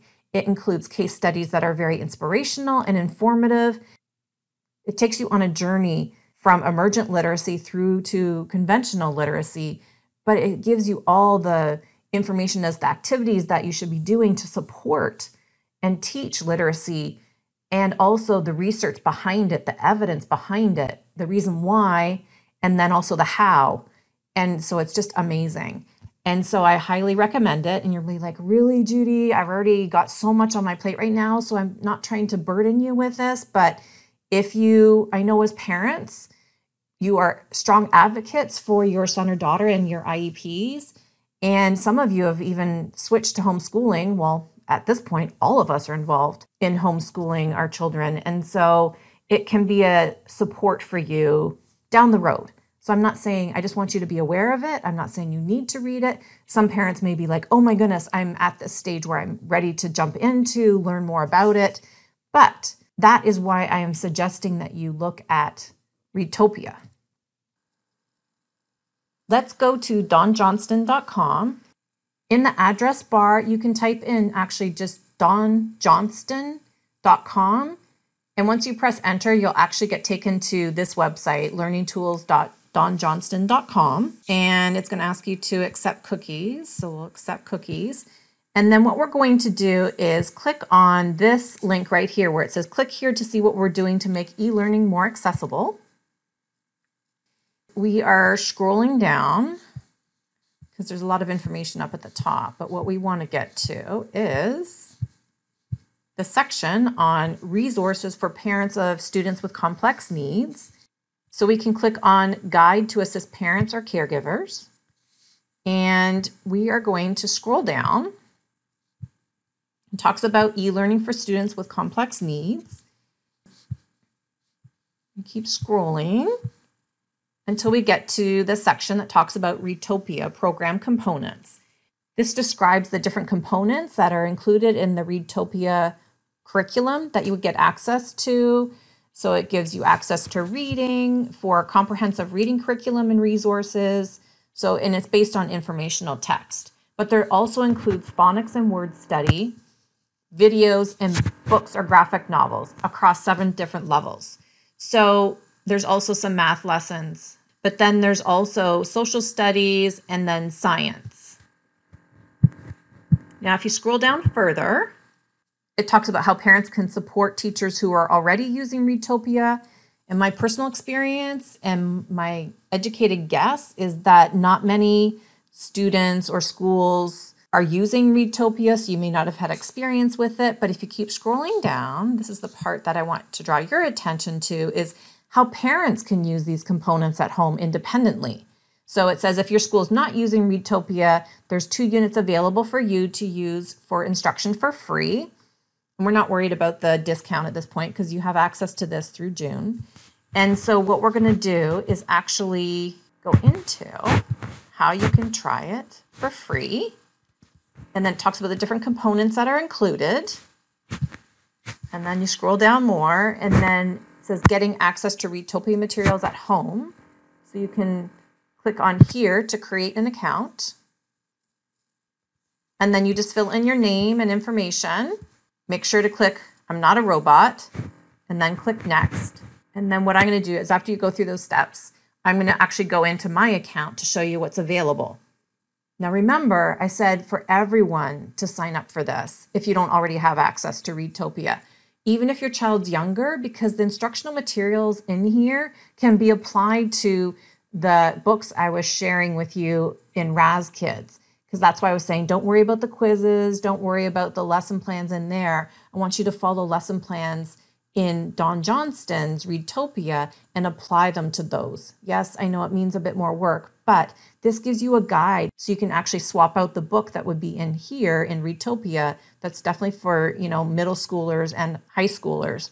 But you could use a nonfiction book from Raz Kids that's more geared to your son or daughter's age level, but also interest level. That's really important. So even if your son or daughter is, middle school level and high school, and these books don't interest him or her, then you can always look at Raz Kids for a fiction book. However, I think the one Dr. Dolittle will be pretty universal in terms of the different animals that they talk about, that type of thing. And there's really good videos for it. So I definitely encourage you to try the Readtopia, the Dr. Dolittle one, or even the Working Together. I know that some teens I work with, they're interested in like outdoor garden things. And so this one has information about bees and working together. And right now the theme of everything is working together, given these unprecedented times that we're in. Once you sign up for Readtopia, you will get access to this page. And the 2 free units are the upper elementary unit, which is the one, as I said, based on the story of Dr. Dolittle that focuses on animals. This is the other unit called Working Together and includes a focus on bugs. So let's take a look at the upper elementary unit. And to do that, I'm going to click on View. And you get access to all of these resources.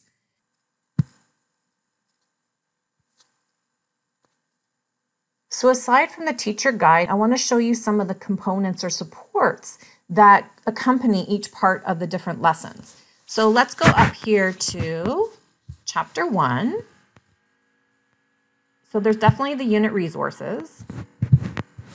And in here, there's like video lessons. So it tells you, please see the following video lessons for this unit, lesson 1. So this is the video lessons for all levels. This is video lesson screenshots, video lesson activities, and then there's the math instructions. So you can download these. Then there's the leveled readers. So there's 2 for emergent level of literacy, then 2 for transitional, and 1 for conventional level of literacy. And you might be like, well, I don't know which one to start at. Well, take a look. And there's actually some resources to help guide you with that too. Here's the emergent level literacy 1. So, and you can tell by the content on the pages. So let's take a look. So here, so this is for Emergent Literacy Level 1.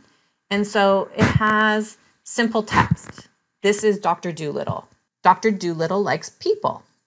Dr. Dolittle likes animals more.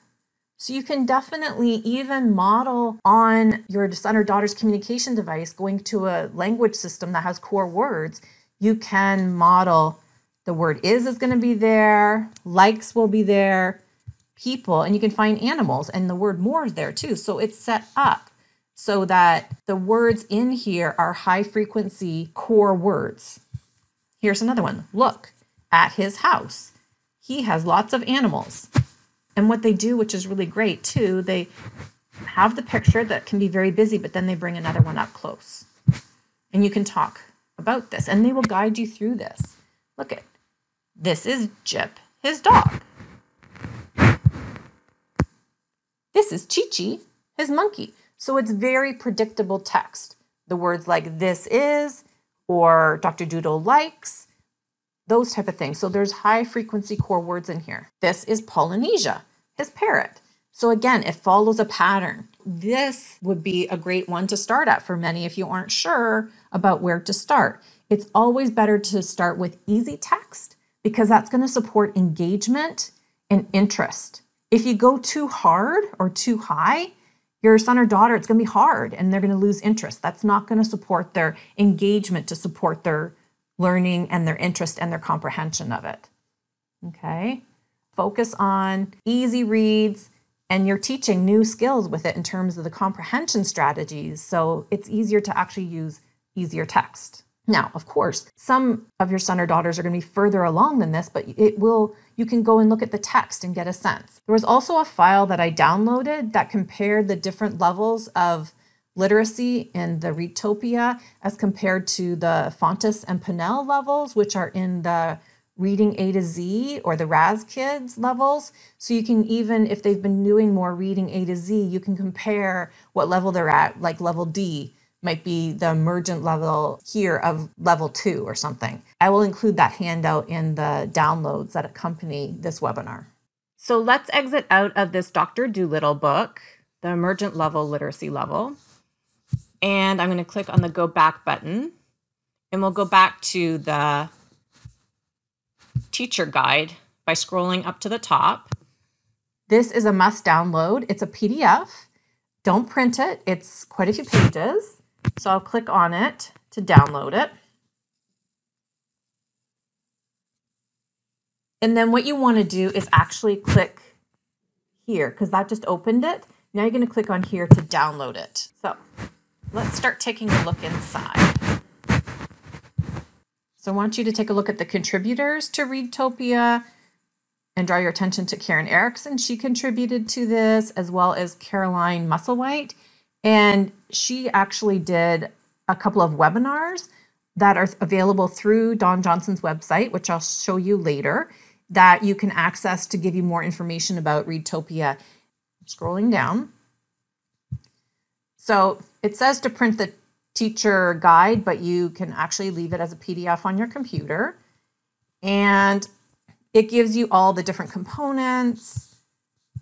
And as I say, just relax. There's a lot of information there. But what I want to show you is these are some of the instructional strategies, and they go into much more detail because you might be looking like, I don't know how to do these. Well, they give you the information about how to do it.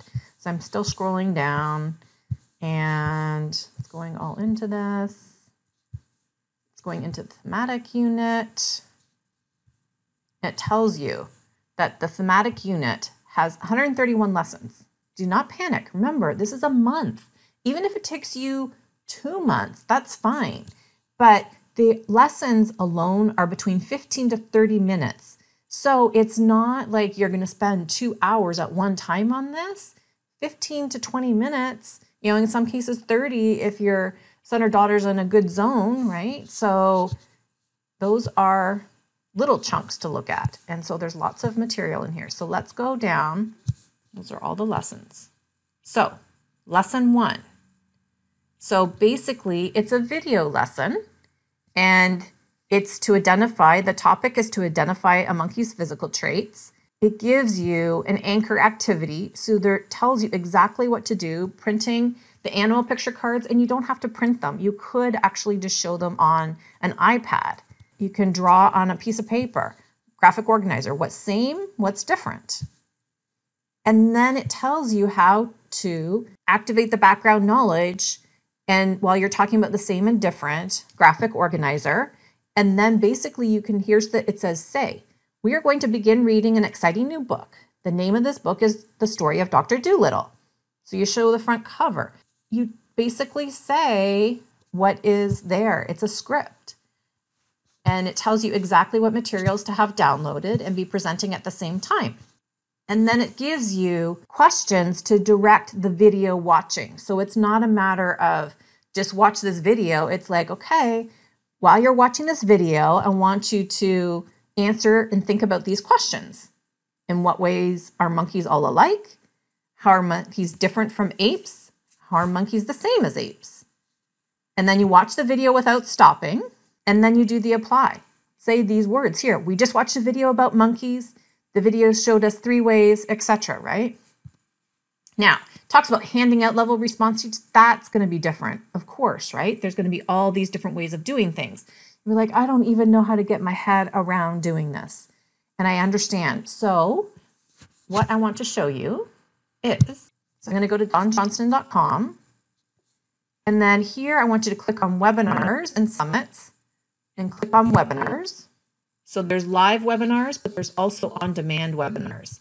And the one that is really good that I just watched actually last week was e-learning instruction for students with complex needs. It looks like, and it's presented by Caroline Musselwhite and Jean-Marie Jacoby. And so it goes here, and basically you can sign in and you'll get access to it.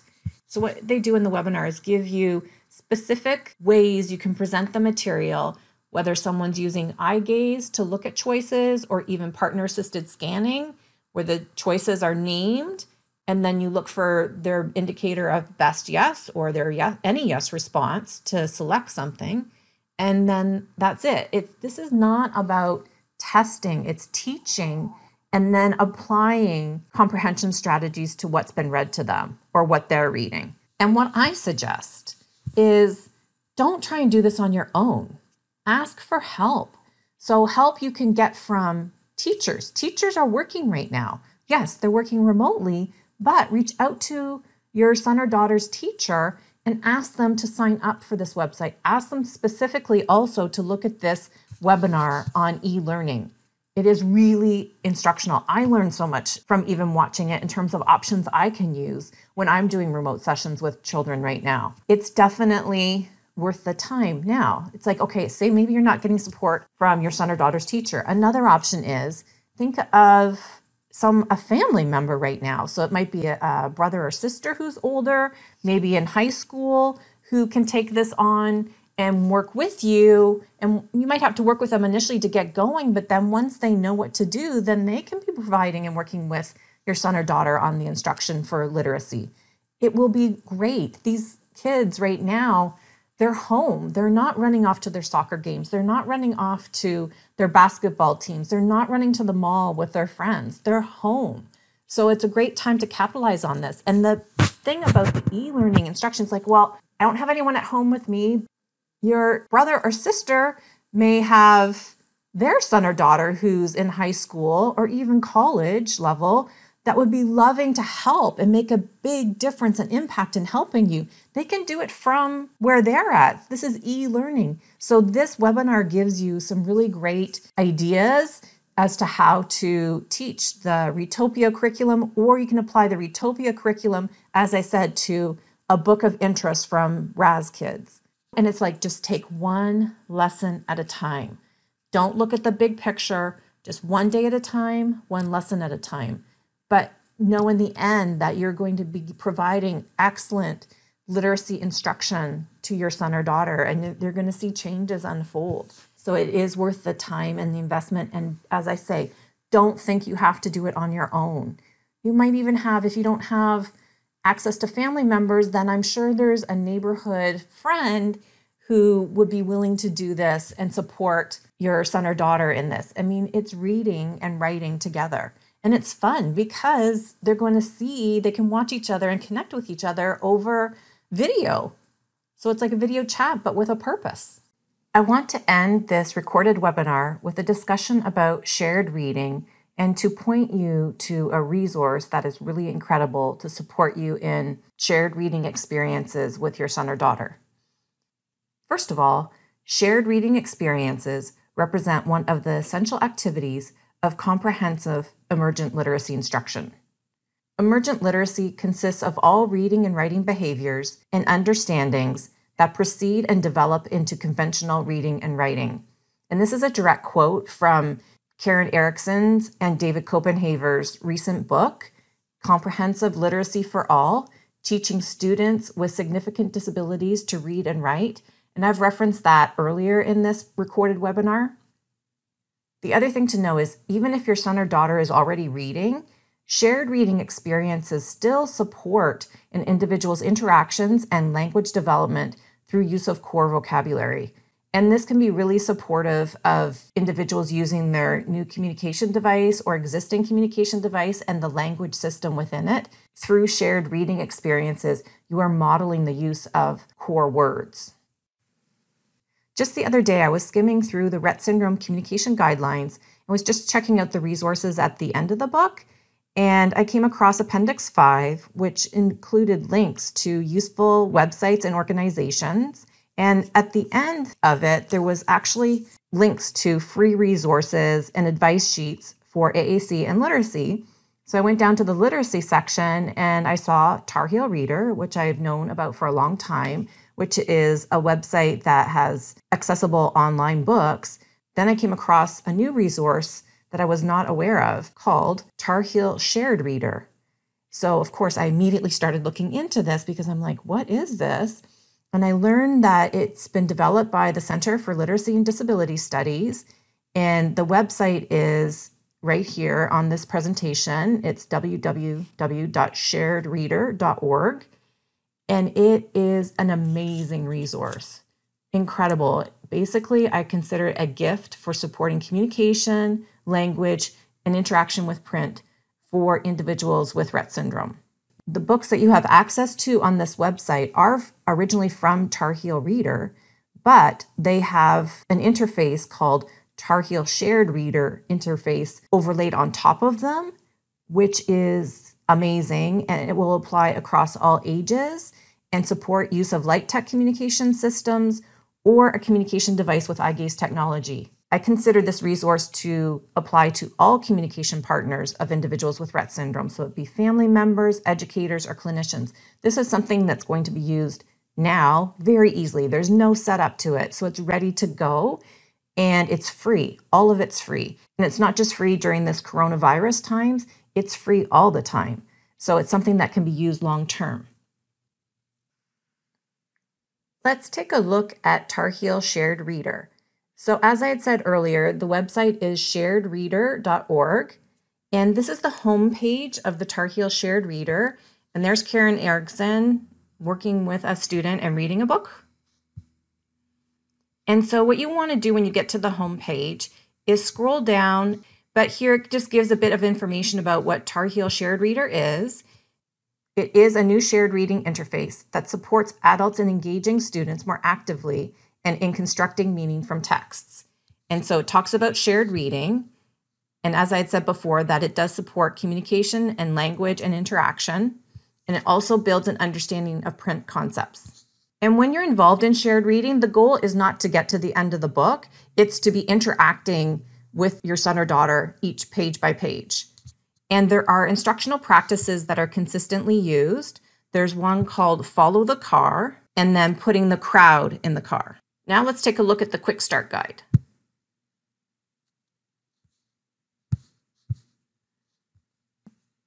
We're already on the website, basically. Click on Find a Book. You can turn on or off communication symbols, which is activated through a green speech bubble in the upper left corner. And then there's various options within that. And then you start reading and making comments. So let's just go into the Tar Heel Shared Reader interface. So the first step, find a book. Now, what these little symbols, this shows you that there is shared reading comments on this book. And then this one also shows that it's been reviewed for educational quality. So let's say, for example, we want to find a book about dogs because that's what interests your son or daughter. Type in dogs and, ooh, this looks cute. Dogs like to play. So we're going to click on this one. There's already symbols up at the bottom of the page. These are related to the core word vocabulary. There's 40 high-frequency core words that have been determined through research. And there's this green comments button up here. I'm going to click on it because this gives you access to reading controls. So here for reading, this number varies from 1 through 3. And this provides access to how many words are displayed in the comments that you're going to make. Although sometimes I've noticed even at the reading where there's 1 setting, there still might be 2 words that come up type thing. But you may be only modeling 1 symbol on the actual communication display. This side portion here lets you determine where you want the communication symbols. You can have them at the left, top, right, bottom, or you might not even want them displayed at all. So the instance when you might not want the symbols displayed at all is when your son or daughter already has a communication device with a language system on it, and they have access to these core words. You are not going to model them here on the computer, but you're going to model them actually on their communication device so that they know where those are found. So that is where you would use the word none or the option of none. So the word size controls the actual size of the symbols. So I can go to the very large, and you can also display here the number of core words per page. So right now I've got it set to 4, but you could have 9, or you could have 12. It just depends. They get smaller and smaller, but then you don't have to scroll through as much. So in this words section, you can uncheck which words you don't want displayed, but I highly encourage against not doing that. I think it's really important that individuals with Rett syndrome see all the words, and when you're modeling, if you're using the communication display that's embedded within the shared Tar Heel reader, then I would definitely keep them all there because then they can learn where those are found. Also, you're not limited in terms of what the comments are that you can make within a certain book. So I'm going to click done to close this. Now I'm going to show you how this works. And I'm going to refer you to a video to watch about the CAR strategy. There's nothing usually on the title page, but if I go to the next page, so you would read, dogs like to play.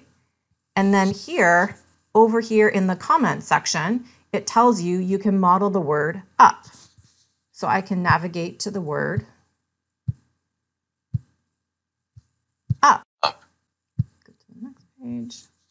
And look here, there's the word like. So dogs like to play with toys. And I can model the word like. There's a video on modeling the strategy that you use with this, and it talks about weighting, and it tells you what to do with the CAR shared reading intervention. So I'm going to navigate out of this book and back to the Tar Heel Shared Reader website. And it's under Professional Development. If you scroll down and click on Module 2, Follow the CAR, then it talks about Follow the CAR module. It gives you information about it. And then you can actually go into the video on this. And the video is short. It's 7 minutes at the most. And so it's weird. I've been having troubles getting this up. So I'm going to click here to open the video in a new window. And then it seems to come up. So you can listen to the video. You can go back to Follow the CAR. And then the other one that I don't recommend doing right away, but as you get really comfortable with the Follow the CAR module, you can go to, scroll down,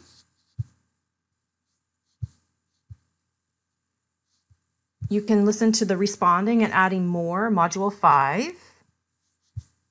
And then also, here's the one on putting the crowd in the car.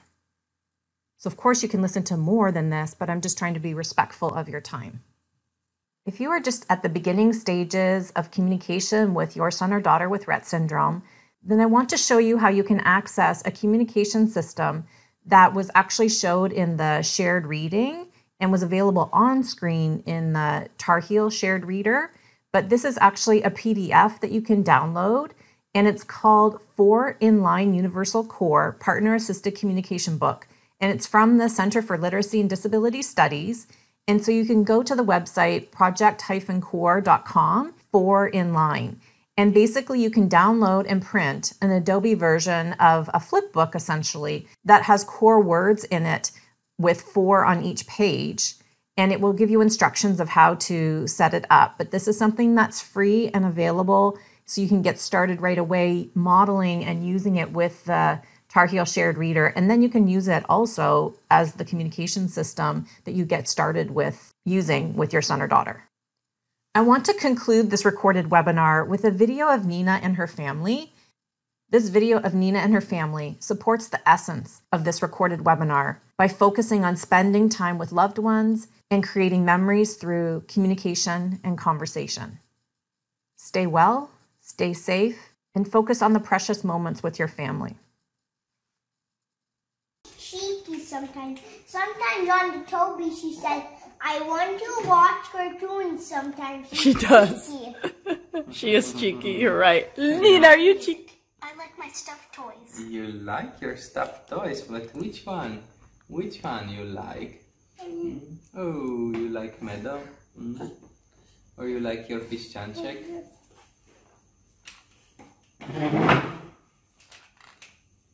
Stuffed toys are back there. Per Nessie some stuffed toys for Nessie.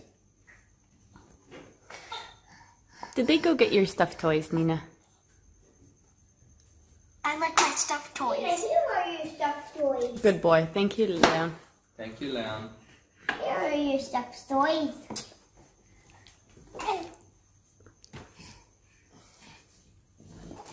One guy up.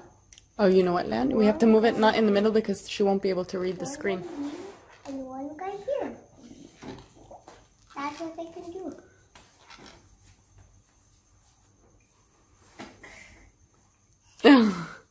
She just smiled at you, Leon. I like watching nursery rhymes. I know, cheeky, cheeky. We know that. Do you like music? Mama, this is Corona by... Mama, this is, by the way, Corona. That does look like a coronavirus, Leon. Good job. It is Corona, right? No, it's just a ball with spikes. Yeah, so that's why I'm saying it's Corona. Not your speed? Not your speed? Hey, cheeky monkey. What else, Nini? Kijk, Tigledus, huh? You like stuffed animals? We brought you stuffed animals. Kijk, zit die ook zet. I like my stuffed toys. Yes, stuffed toys. Here She told you like 3 times. Here they are, stuffed toys, yes. Stuffed toys, here they are. Here they are, your stuffed toys. I love food. Yes. Food. You do like Nina, you had the biggest dinner today. You had pasta with tomato sauce, and I think it's your favorite. Then what doesn't it work anymore? I like food. Which food you like, Nina? Maybe we make Why a does it page with the work food. anymore? We should. Huh? Yeah, that battery ran out on that bird. Maybe we should do a page with food, what Nina eats. Eh? I eat cereals for breakfast.